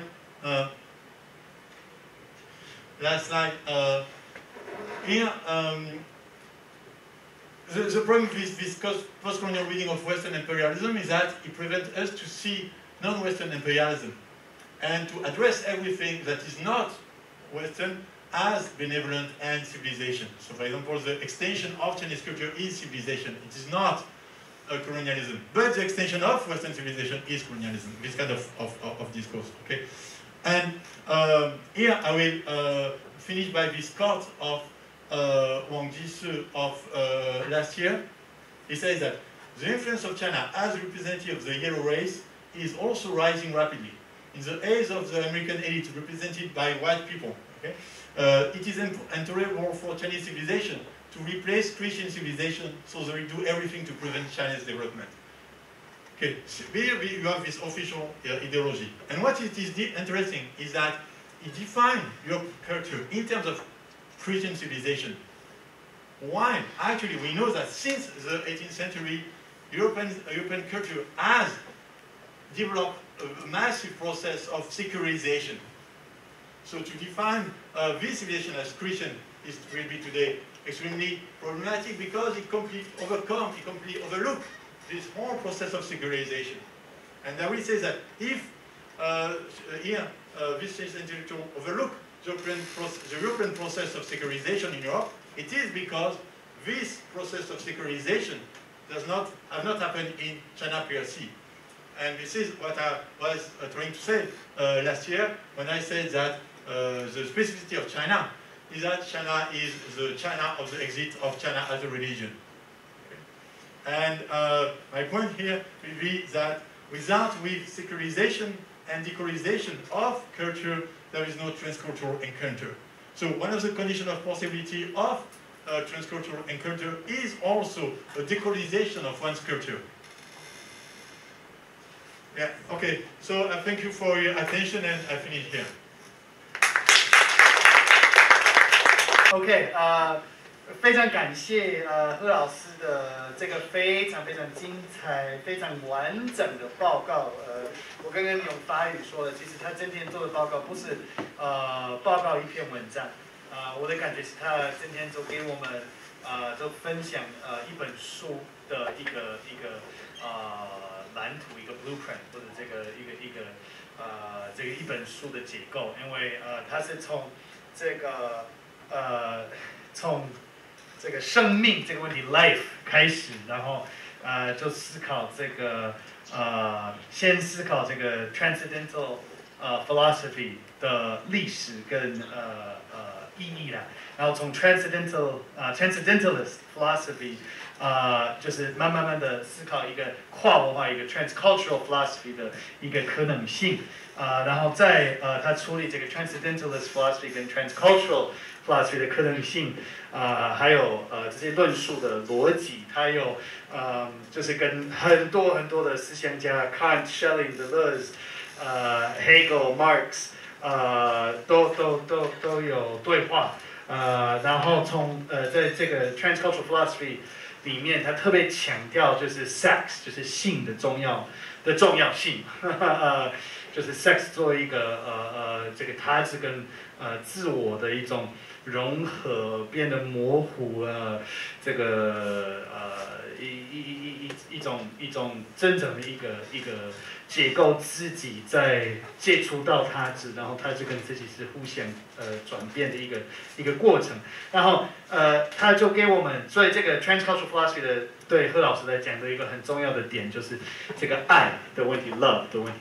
然后爱跟 sex 的关系也非常的重要。那其实他讨论这个 Transcultural Philosophy 跟 sex 跟 love 的关系已经够复杂，但是这个贺老师进一步的就帮我们从这个 Transcultural Philosophy 走向一个历史的案例，一个 comparative 这个 historical case study， 就是思考这个中西的关系，然后中西的关系我们怎么可以把它们放在一个这个或者从跨文化哲学的角度去了解，而且他刚刚有挑战这个可以说东方主义的论述，这个 Orientalist 的框架作为还有后殖民的框架作为一个诠释中西的关系的一种方式。因为贺老师今天有提醒我们，其实在鸦片战争之前，欧洲已经被中国文化所影响，所以这个不是鸦片战争之后，这只是一个单向的一种一个就是欧洲一直不断的攻击中国，其实没有这个，他们早就从16世纪开始有一个非常复杂的一个互相影响的关系。但是如果你就是用一个比较简单的帝国主义、殖民主义或者这个东方主义的角度去思考那你会完全忽略那个16世纪的这个中国文化对欧洲的 libertine 思想家的这个重要性。所以今天的报告真的有很多的不同的脉络、不同的问题，我们可以好好的谈。我的感觉是，这个真是一本书。我觉得我们刚刚看到的5个阶段是可以作为五个章节 5 chapters， 然后就给我们一个这么思考跨文化 Transcultural Philosophy 的一个方法论。那我觉得我们就公开的讨论在座的同仁我相信你们都有很多的问题想要请教何老师，我自己也有，所以我们用中文、英文、法语都可以就用英文来讲，这个 Today was an intellectual feast， 就是真的是一个知识上的一个非常丰富、非常丰盛的报告，所以我们就公开的这个提问在座的各位。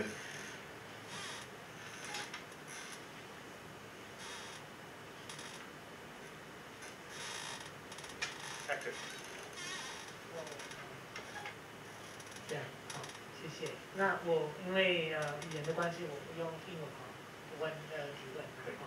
So my question is two questions. The first one is regarding the concept of transcendental in this interpretation that you make of transcultural as today's transcendental or the transcultural as transcendental. So I don't think there is a difference between these two concepts. So would you say that the transcultural is the transcendental of our age, or would you say that the transcultural, because the phenomenon that you just analyzed at the end, it's an exchange that it's not happening, that happened a few centuries ago. So I wonder whether there is a historical approach to this question. So to this, you say it's not an analogy. You say that in fact the transcendental, the transcultural is transcendental. Okay. And now regarding so this is the first question. Okay. Now the second question is the difference between transcendental and transcendent. I know that you don't want to, you at the beginning you also defined or try to distinguish the transcendental and the transcendent. But I think that when you come back to the question of love and sex and so on, sometimes I think that the kind of experience that you are describing is, I would say, is closer to a kind of experience of transcendence in the sense of something that is going beyond the, let's say, in another way, the transcendental is the conditions of possibility for experience. Now, the problem is that actually what is happening in this experience of love is that we are touching at the limits of the experience itself. So with Nancy, the sexual relation is the relation to the relation itself. Now, this is something that the traditional concept of transcendental doesn't seem to contain. But actually, the traditional concept of transcendental is something that you don't experience when you are experiencing the object. It's the reason why you have the experience of the object, but you are not experiencing the transcendental as such. That you experience that in Kant. So in the action and all the things that he has. So in that sense, I personally think that, in a sense, I think that perhaps the concept of transcendence would be also a way of trying to articulate this thing. So this is my second question. And my third question is just regarding to today. So your example at the end shows how what would be understood in the framework of similarity.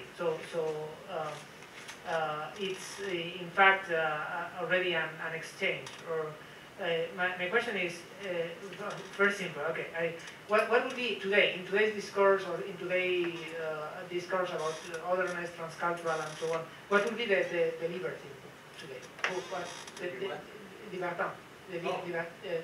Liberty today. So who would play that role? What would be the kind of libertinage that would be taking place or should take place in discourse about transculturality?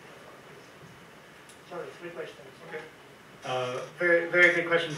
Should I maybe 就是简单的翻译一下，就非常简单，用最简单的语言。第一个问题就是因为今天何老师有讨论就是 Transcendental Philosophy， 就是中文跟超越性的超越性的，不知道 Transcendental 那个哲学所的同仁可以帮我们思考。我会翻译做超越论哲学 ，Transcendental。超越论哲学，对，那个通上。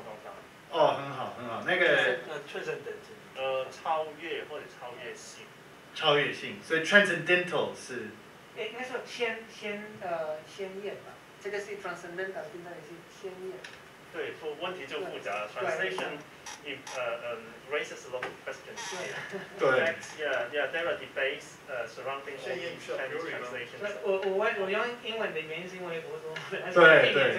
好，就简单的，真的很简单的，就是第一个问题是关于 Transcendental Philosophy， 就是超越论的哲学跟跨文化的哲学。因为今天何老师说，我们今天做跨文化哲学是在做一个超越论的哲学，但是。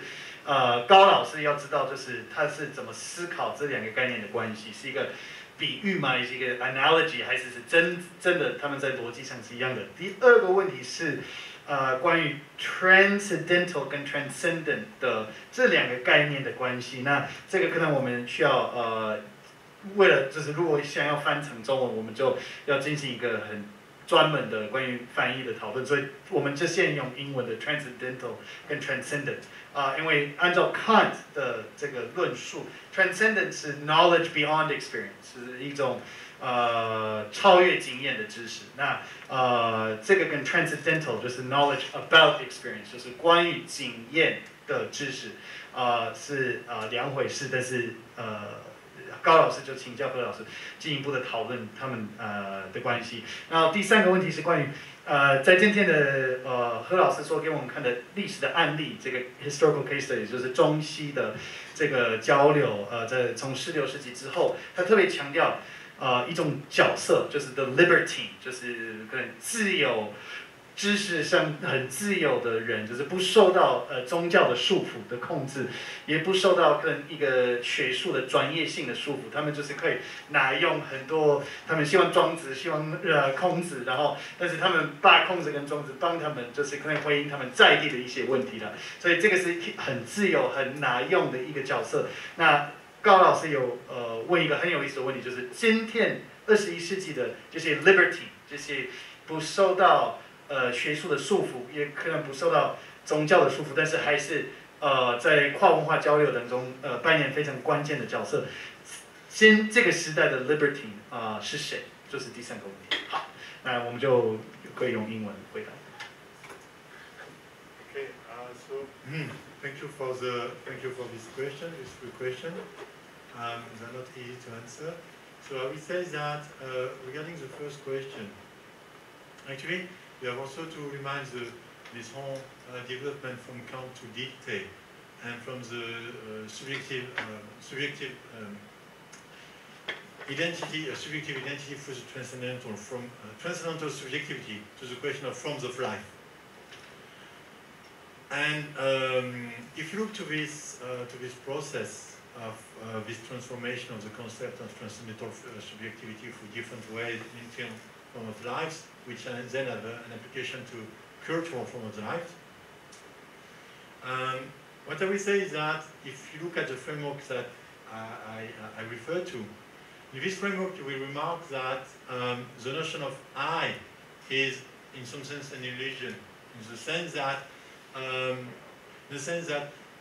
if you speak about love as a motor, a vector of the relation, that means that in terms of, you cannot define the beginning of your perception of reality by I.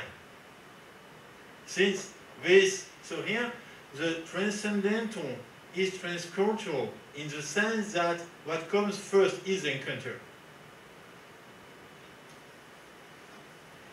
So in this sense, it is a re-development of the subjective definition of the transcendental. The foundation, Kant's definition of the transcendental, this is also what Deleuze said actually. The foundation of transcendental in subjectivity is problematic because the field of the transcendental is actually beyond the limits of the subjectivity. This is why Deleuze tried to link to the process of desubjectivation. Okay. And this process of desubjectivation, if we say that subjectivity is linked to a specific form of life and then one culture, this process of desubjectivation is the encounter of different cultures. So in this sense, also, transcendental is transcultural, not in simply in the sense that it does not start with ourselves, but with the relation, but also that this relation is always already a relation between two cultures. Okay. For the first question. Second, about transcendent and transcendental. Actually, Jean-Luc Nancy in his because here, of course, I'm using Plato and then I'm shifting to Nancy, which is actually not possible because Plato there is a third term, and Jean-Luc Nancy he insists on the fact that there is no third term on the relation, and this is why there is a relation. This is why the relation is real because there is no third term. So here. I am using this, the way to overcome this issue is again to go through the concept of Deleuze of immanence, of something which is in between. When in his last text about in vie l'immanence, immanence in vie. And so here, there is not a third term. There is no third term as a term, but the space of the encounter is a third term which is not a term. Then, if you want to answer the question of transcendent in a more classical way, of course, to define the transcultural as transcendent is, I will say, something which is rational and which is, I will say, interesting. And for example, here you can define transcultural as some universal categories that exist in all human beings and different from any kind of cultural setting, more like cognitive things. But even in Kant, the notion of categories is still linked to the notion of transcendental. And so in Kant, the notion is actually transcendent does not mean that we can know beyond experience, because for Kant, there is no knowledge beyond experience at all. So the only thing that is beyond experience is morality. Okay. And here, I understand what you say that, but for me, to try to define the transcultural not in terms of transcendent, is also to try to maintain it in the field of philosophy and not, for example, of anthropology or cognitive studies. So for me, this is important to maintain this distinction because transcendental is something which is very specific to philosophy. Of course, in all this, I'm very diligent, I know, but just, yeah, I'm just trying to develop this framework. About the third question, so about the first question,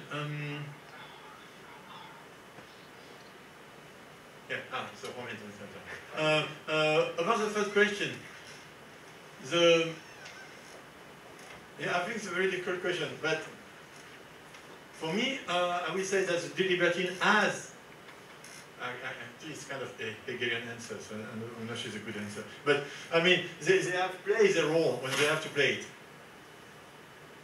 They were an historical figure, and then they have a historical value. So this is a moment of historicity that cannot be repeated, and we don't need to see a repetition of it. And what is for me, why also I insist on this notion of libertine in terms of reception of Chinese culture, because it is very, very, very seldom addressed.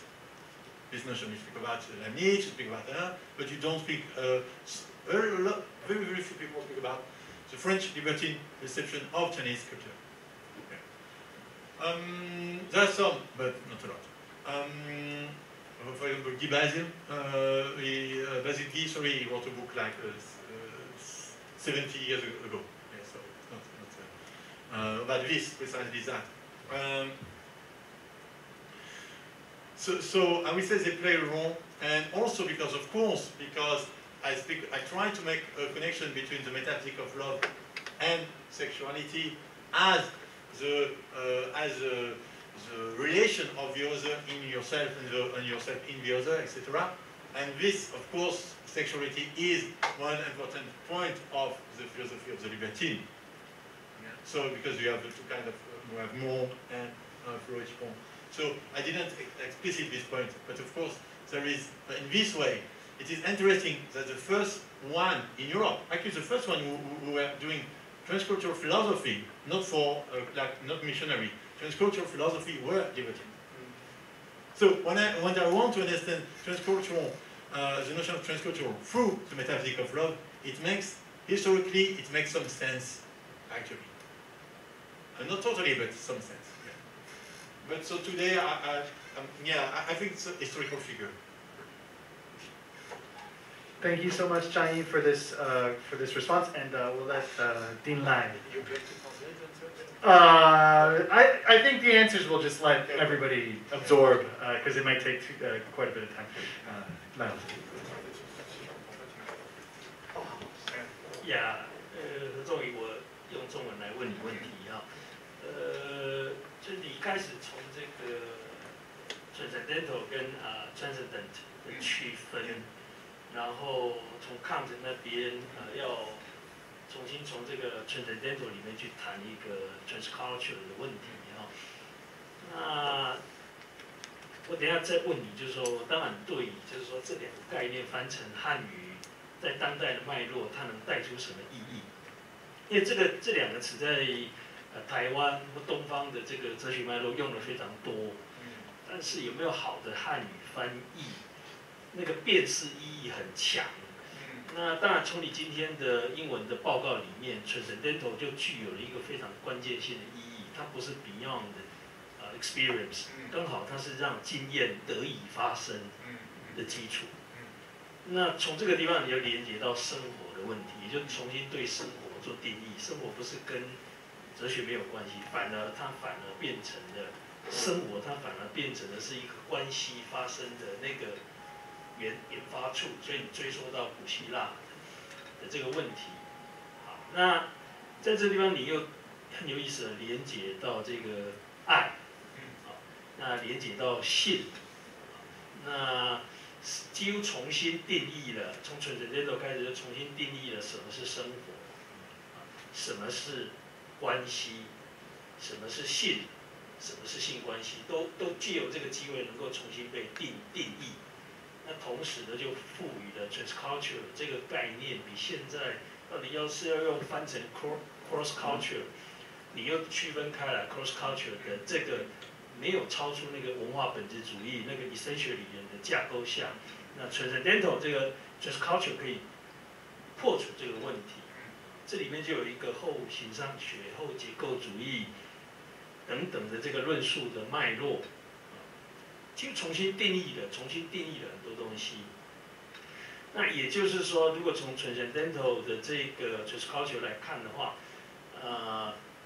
没有两个文化先存在相遇的问题。事实上，文化本身就不能够用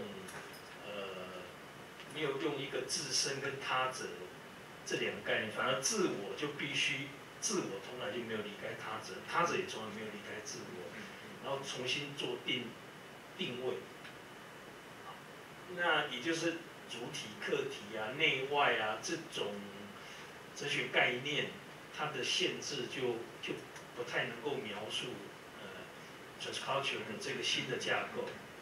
比较有意思的就是说，你现在前面谈的这个论述，跟我们现在中山文院在谈跨文化，其实理念是相当契合的。可是你有一个部分，我觉得非常有特色，就是说，你会把这些跨文化的概念落实到东西或中西的那个几百年来那个从16、17世纪的文化交涉，它背后其实有很多历史阶段，你要 deconstruct 解构这个很多的那个 bias。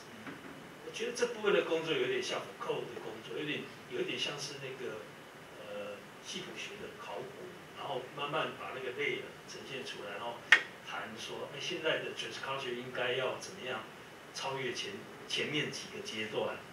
这个部分我觉得很有启发性啊。你中间提到的一个问题，我想趁这个时候提出来，你谈到那个 sex， 那个性的问题，谈到那个tantric Buddhism， 然后当然这个部分你就会连接到不只是藏传那个 Tibetan 的那个 Buddhism， 也有所谓的那个双修的问题，对，男女双修的问题。那里面也有一种那个 sex mysticism 性的神秘主义的这个传统，东方也有阴阳的概念，然后也有那个 sex alchemy 性的炼金术。可是这个你举的这个例子，到底是要证成你的这个性真正的性是两者遭遇，其实是认识自己跟他者，而且产生更多差异？还是说，就你举的这个东方的印度的传统也好，藏传的传统，或是东方的阴阳传统也好，它背后是有一个 metaphysical thinking。事实上，那个阴阳是要 combine， 变成这个 all in one。所以，当它在这个所谓的进行了这一个结合的时候，它不是要产生更多差异，它其实是要终结差异，它其实要进入到一个 Holy One， 所以这个 Holy One 到底是真正的，如果照你的 Transcultural 的定义的话，文化其实的遭遇是会产生更多的那个差异性的不断的衍生出更多的差异性出来，而且是没有办法被定义的。可是这个连接到这个性的神秘主义，它到底是很多的传统都非常强调这一个部分的神圣性。那这个，然后从这里谈爱，性跟爱的关系，可是它到底是要跟你谈的那个 metaphor 是非常类似的，还是其实它还是有一个 metaphysical ideology 的东西在那个地方有待于被 deconstruction。我把这个问题提出来。OK， 谢谢。实际上，你问这个问题是跟刚刚 Victor 问这个 transcendental 跟 transcendent 有点像，有点像哈，因为这个你如果给你做中文翻译的话，你会怎么翻 ？transcendental 跟 transcendent。我吗？翻译吗？你会怎么翻？It's really too difficult， 所以我会需要更多的时间才可以回答。我们等一下再谈一谈这个问题，我让有一点实在回答这个问题。我会比较想问是这个 Transcultural， 就是怎么避免这个跨文化的这个，有可能这个 Transcendental 跟 Transcultural， 所以你们就是有可能可以用这个 Transcendental 来重新定义一个跨文化不是跨文化的跨文化，就是在翻译里面。所以你在说是这个 Transcendental 怎么翻译？你说我吗？我主张Transcendental Philosophy 翻译成超越论哲学，因为它是一种 theoretical perspective upon the conception of philosophy， 所以它是一种对于哲学的看法，而不是比如说naturalist conception of philosophy 自然主义或自然论的哲学。Transcendental Philosophy 超越论的哲学是一种 theoretical approach to understand the meaning of transcendence。所以为什么我会建议这样来去区分 transcendence 作为名词或者作为something inaccessible。上面论这边是你超越的东西是这个论吗？是这个论点吗？就这个你在这边这个 transcendent 要怎么翻译 ？transcendence。Yeah, transcendence 是超越性或者超越，因为要看在不同的脉络，比如说康德里面的 transcendence 跟海德格里面的 transcendence 是不一样。我想这个是嘛，因为对海德格来说 transcendence refers to a characteristics of 大山，所以我们比较难说大山有超越性。大山有超越的能力，或者大山有超越在此或者此刻此地的存在论等等。这个是一个 proposal。可是可是你看在这边也有这方面有问题，因为 Transcultural 我们说跨文化，那 就是说在这边超越，可是如果我们说超越文化，也是这个Transcendental Transcultural， 不是这个 Transcendental Transcultural。这就是为什么我想把这个两个东西问题在一起，是不是？或者是因为如果我们说超越文化，或是这个有点也不确定是这样的。比如说我其中一个提议，听你的今天的演讲，就是跨文化论的哲学，这样是否一个可行的说法？跨文化论哲学是一种超越论哲学，而不是文化研究或者人类学里面的关于不同文化的比较研究这样。可是为什么第一个是这个trans， 一个是跨，然后另外一个是超越？为什么只是这个 trans？ 为什么在这边你就是换这个音域，然后这个 trans 有完全不一样的翻译？我觉得在这边有一点点，是不是可以解决这个问题？就是这个可以在，就是说这个 trans 是不是有那种必须离开自己，走出自己？那离开自己，走出自己，不一定是一个形而上学式的那一种超越嘛，那可是又现在说汉语，你翻成汉语的时候，你要像你那样解释，我可以理解，尤其放在某一个跟西方哲学家哪里直接对吧？可是如果今天纯对汉语的词语来看，这两个词你的翻译，那个简别度没有经过很复杂的说明，简别度都不大，这个就是在翻译上面的困难。然后第二个问题。对，非常感谢戴老师，戴元雄老师是我们从香港来的年轻的哲学家的发言。然后戴老师等一下，如果你还有问题，你可以发言。那那个赖老师的第二个问题是basically the second question regards Tantric Buddhism. You mentioned Tantric Buddhism in your presentation in relation to the concepts of sex and love. And Lai Laoshi made a very interesting point, which is in the Tantric tradition, there's yin-yang, there's a metaphysics behind it, right? And that one of the ways of understanding it is that the Tantric Buddhist tradition wants to, yes, there's difference, there's chai, but it wants to zongjie chai into a one, into a holy one. So it's not, the goal itself is not difference, but it is actually some kind of unity. So how do you think about this Tantric this element of Tantric as, especially in relation to the notion of unity and oneness, through which difference is actually trying to be combined or merged. And Lai also just wanted to ask about that element of the presentation. I think yeah, merci pour la question. I think I got it. Is it? I mean, Zen is an interpretation of Tantric Buddhism. Yes, it's a big thing. But in the course to which I refer to, what is interesting is precisely it is a cosmological, not a metaphysical perspective. So from the cosmological perspective, what we see is a process of continuous differentiation, and not going back to unity, but a process of continuous differentiation. And reaching the other different is different from itself, and different from itself, it forces you to become also to differ yourself from yourself in order to reach out again to him or her. And so, and this is why I caught it, because of this process of continuous process of self-differentiation in the encounter of the other, and as a cosmological metaphor. And in this, I could relate metaphysics of love with what I said in the beginning about life. Now, in terms of yes, but here the goal is still unity. It seems to me, but I'm not, I mean, far from being a specialist, but it seems to me that in this specific kind of Buddhism, what is stressed is that always in unity there is still difference.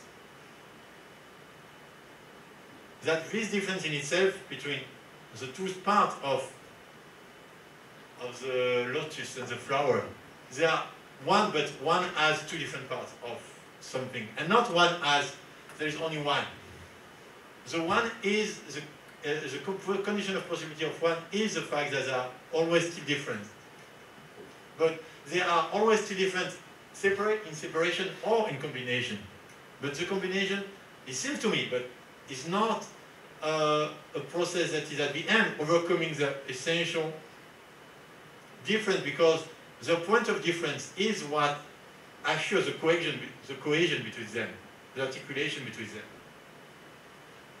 And but this again, I mean, this really for I will say, I know why I use it in terms of the logic of the argument. Now, whether it is whether this understanding of Jean-Luc Nancy's definition of sexuality to define tantric Buddhism, I think that is a good question, but I'm not the one that can answer that. I mean, you really have to go much more deeper than I can in tantric Buddhism to do that. But I think that could be a kind of interesting kind of research. In what sense, what Jean-Luc Nancy said about sexual relation can help us to reconsider, reinterpret this specific tantric Buddhist tradition. I just hear like a metaphor, but then the explanatory potential of this metaphor is still to be developed. Yeah. Did I? 赖老师，可能你可以回应一下，就刚刚知道，对，就是说你这个区分是蛮好的啦，就是说你区分说它是一个 cosmology 的描述，那就是说东方谈的一，其实跟差异是连接在一起的，这个就是我们跟那个 Belater 的辩论，比如他认为东方谈气的时候都在描述那个 unity。那我们其实是告诉他说，其实那个 unity 是包含 difference， 而且其实是在描述那个 difference connection 的过程而已。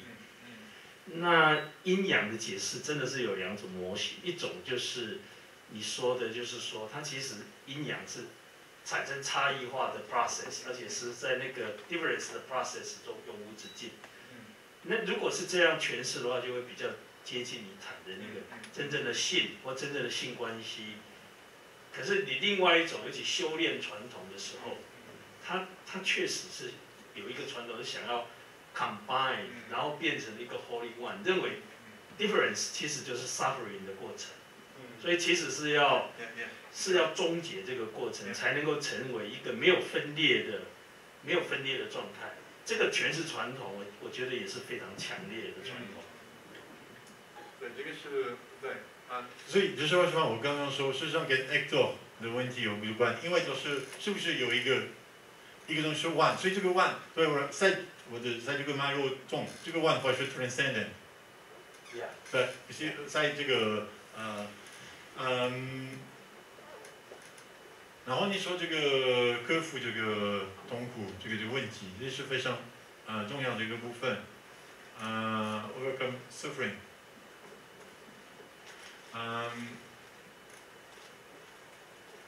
如果我用这个脉络的话，我会就是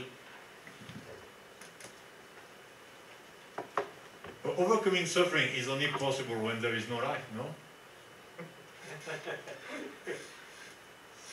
对呀，所以 I speak about life, so I can't speak about overcoming suffering because love is suffering. 谢谢贺老师，谢谢贺老师。他总是知道怎么给我们很有启发性的回应啊。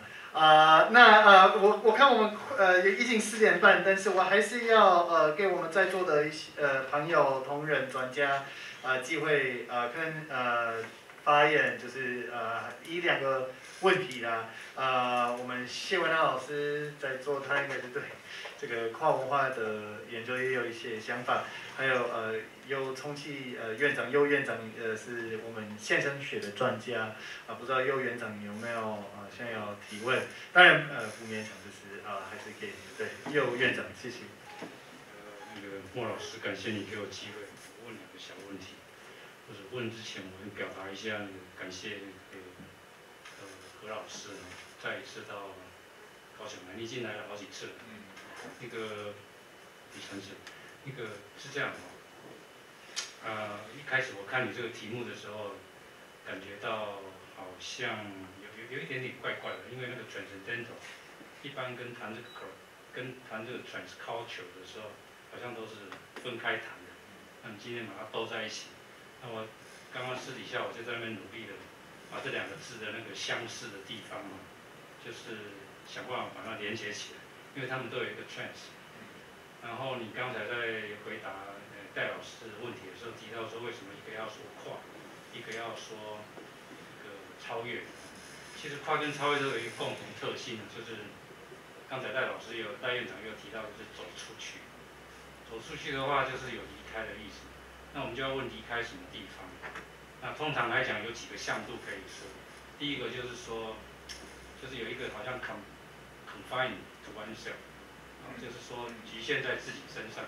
那我们通常是什么在限制我们？就是我们的一些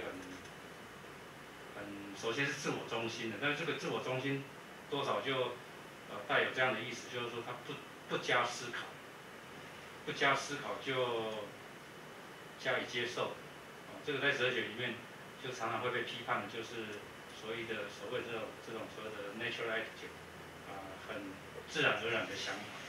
那你不管是 transcendental 或者是 transcultural 的话，都是要离开这样的一个状态。那 transcendental 当然，最早在康德哲学那边，就是说，我们不能够在没有好好的检讨我们所使用的概念。或者是哲学的系统之前呢，我们就紧紧的抓着不放这样。那这种传统一直延续下来，在德国的哲学里面一直被强调。后来在这个卢塞尔这边的时候，他当然就直接把它拿来跟这个 natural attitude 对照起来，然后造就了他自己的这个所谓的 transcendental phenomenology。那这种情况，我想可以说是把这个 transcendental 含义表达的最为明确。那如果我们把它延伸到那个 transcultural 这一部分来的话，那就代表说我们没有 confine to our own culture， 有这样的一个意识在。那这个时候我们就是提高自己嘛，跨越到一个比较高的层次，然后不要让自己局限在比如说我是一个东方主义或者是一个西方主义，而是有一个像你所做的工作一样。让自己提高到一个高度，然后可以做一个比较所谓的超越性的思考，所以不管怎么样，它就是一个有一定高度的一种思考，有这样的含义在。所以我今天非常感谢你，就是第一次听到有人把 Transcendental 跟 Transcultural 放在一起谈我觉得这是今天一个很大的收获。那另外一个小问题就是说，是 Metaphysics of Love， 这是龙系的用法吗？还是你的用法？ No. 完全是你的用法。Yeah. No. Don't think. No, 是这样说的。No. I mean, it's just because I'm starting with Plato, so I speak metaphysics of love. I do it. So you just create a term. You can even, there's almost a kind of irony in the fact that I speak about metaphysics of love and then I speak about sexuality. Yeah. So just because the starting point was Plato and Plato, Marcel and then of course here's to use Jean-Luc Nancy in order to describe it is of course completely Nietzschean. Yes. 好，感谢你。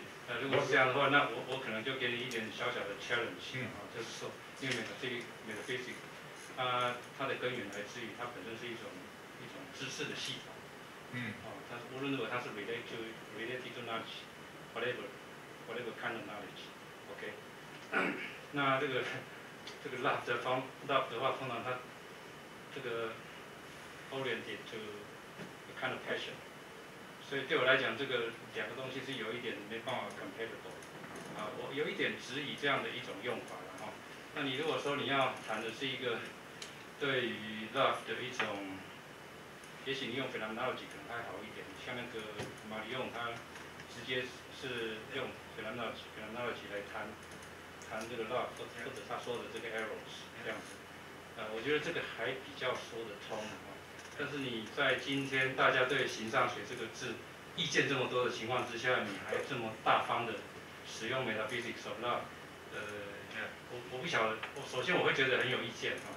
我相信你应该也会遇到很多人跟你提出类似的挑战啊。谢谢。No, I think you're yes. Thank you very much for this question. I think you're right. I mean, metaphysics of love here was not perhaps the best part of the title. I won't keep it for the book. And yes, you're right. In this case, I should have spoken more about Marion than Jean-Yves. Yeah, I totally agree. But here I was thinking about something else when you asked this question is because again with metaphysics, so we don't say transphysics or cross physics because meta was after the physics. There's the physics and then the book after the physics. It was the metaphysics. It was just a kind of a chronological order. Okay? And then it has become something that is also, in the editing process. And then it has become something that it is defining first philosophy, or say philosophy première. And in Aristotle, so yeah. So that's I definitely need to change this metaphysics of love. Yes. But then to replace it by what? That's an interesting question. And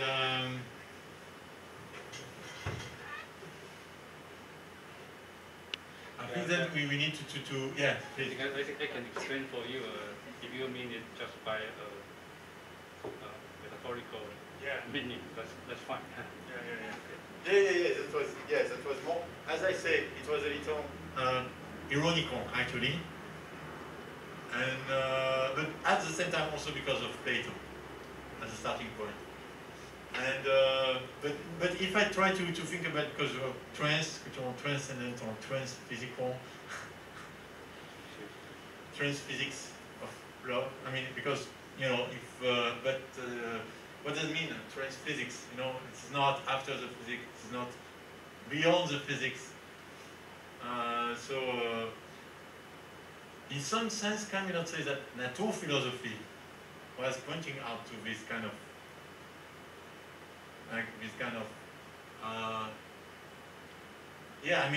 the concept of emergence, yes, is kind of transphysics. What is in physics is beyond physics, but is not physical. But is not beyond it because otherwise it will be transcendent. It is something which is at the But here what is interesting if I speak about transphysical is that if we say that trans is between two things, we need to have two physics.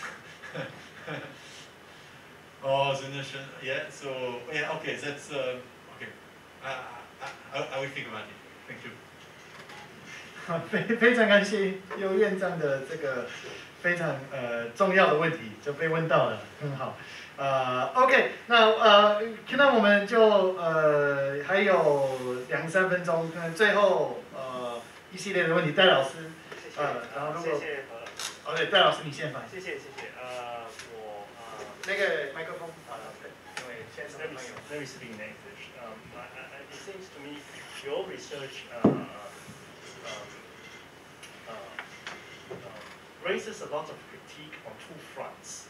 On the one hand, you criticize the imperialist representations of China in the Western representations, literature, philosophy, etc. And on the other hand, you also criticize a kind of Chinese official propaganda of the West.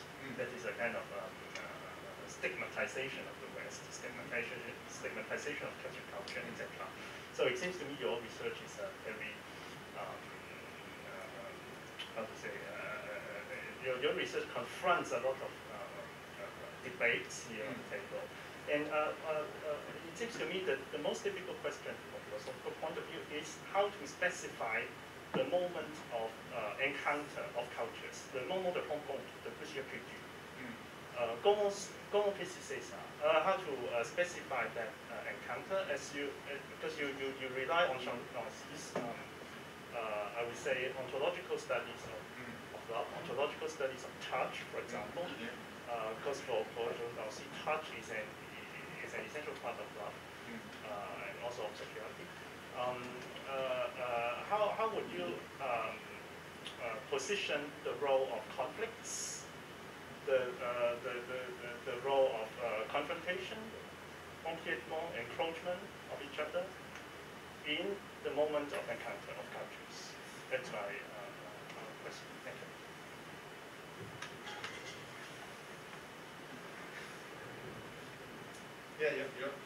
Thank you for your questions. And you remember when I, in the beginning, when I was speaking about transcendental, the definition of transcendental, or what forces us to, what forces us to think and to feel, etc. And if we define transcultural from this transcendental, meaning that transcultural is a moment where cultures are forced to meet. So it's not, this is why the notion of rational dialogue is for me not adapted to this Deleuzian definition of the transcendental rationalism that forces us to, because that the rational dialogue means that you have intentionality, you have, as Deleuze said, the good will to dialogue, and you will try to find a consensus. While this thing is actually almost mythical. Yes. And I mean, this is beautiful as a model, okay?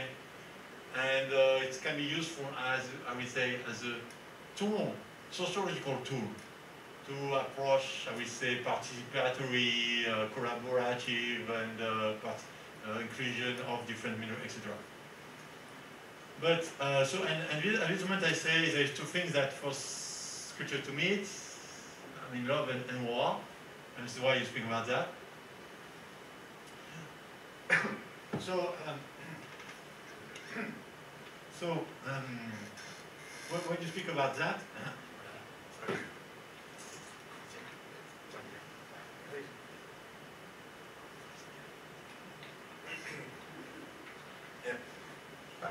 So, what I try to say at this moment, or even briefly, I try to say that if war is what can force the culture to meet, it is a transcultural moment which is at the same time denying the transcultural fact of it. That means that in this moment of the transcultural, what is done is a re-essentialization of your own culture. So here, you have a process. I mean, this is also this is why I often like to use Latour when he says we have never been modern. His critique of we have never been modern. Say we have never been modern in the sense that when we say this, it is because we have already. It's no more the case. For example, we say that modernity is separation from science to culture, and from science to society, precisely at the moment when science and society start to merge and to interact with each other in a completely new way.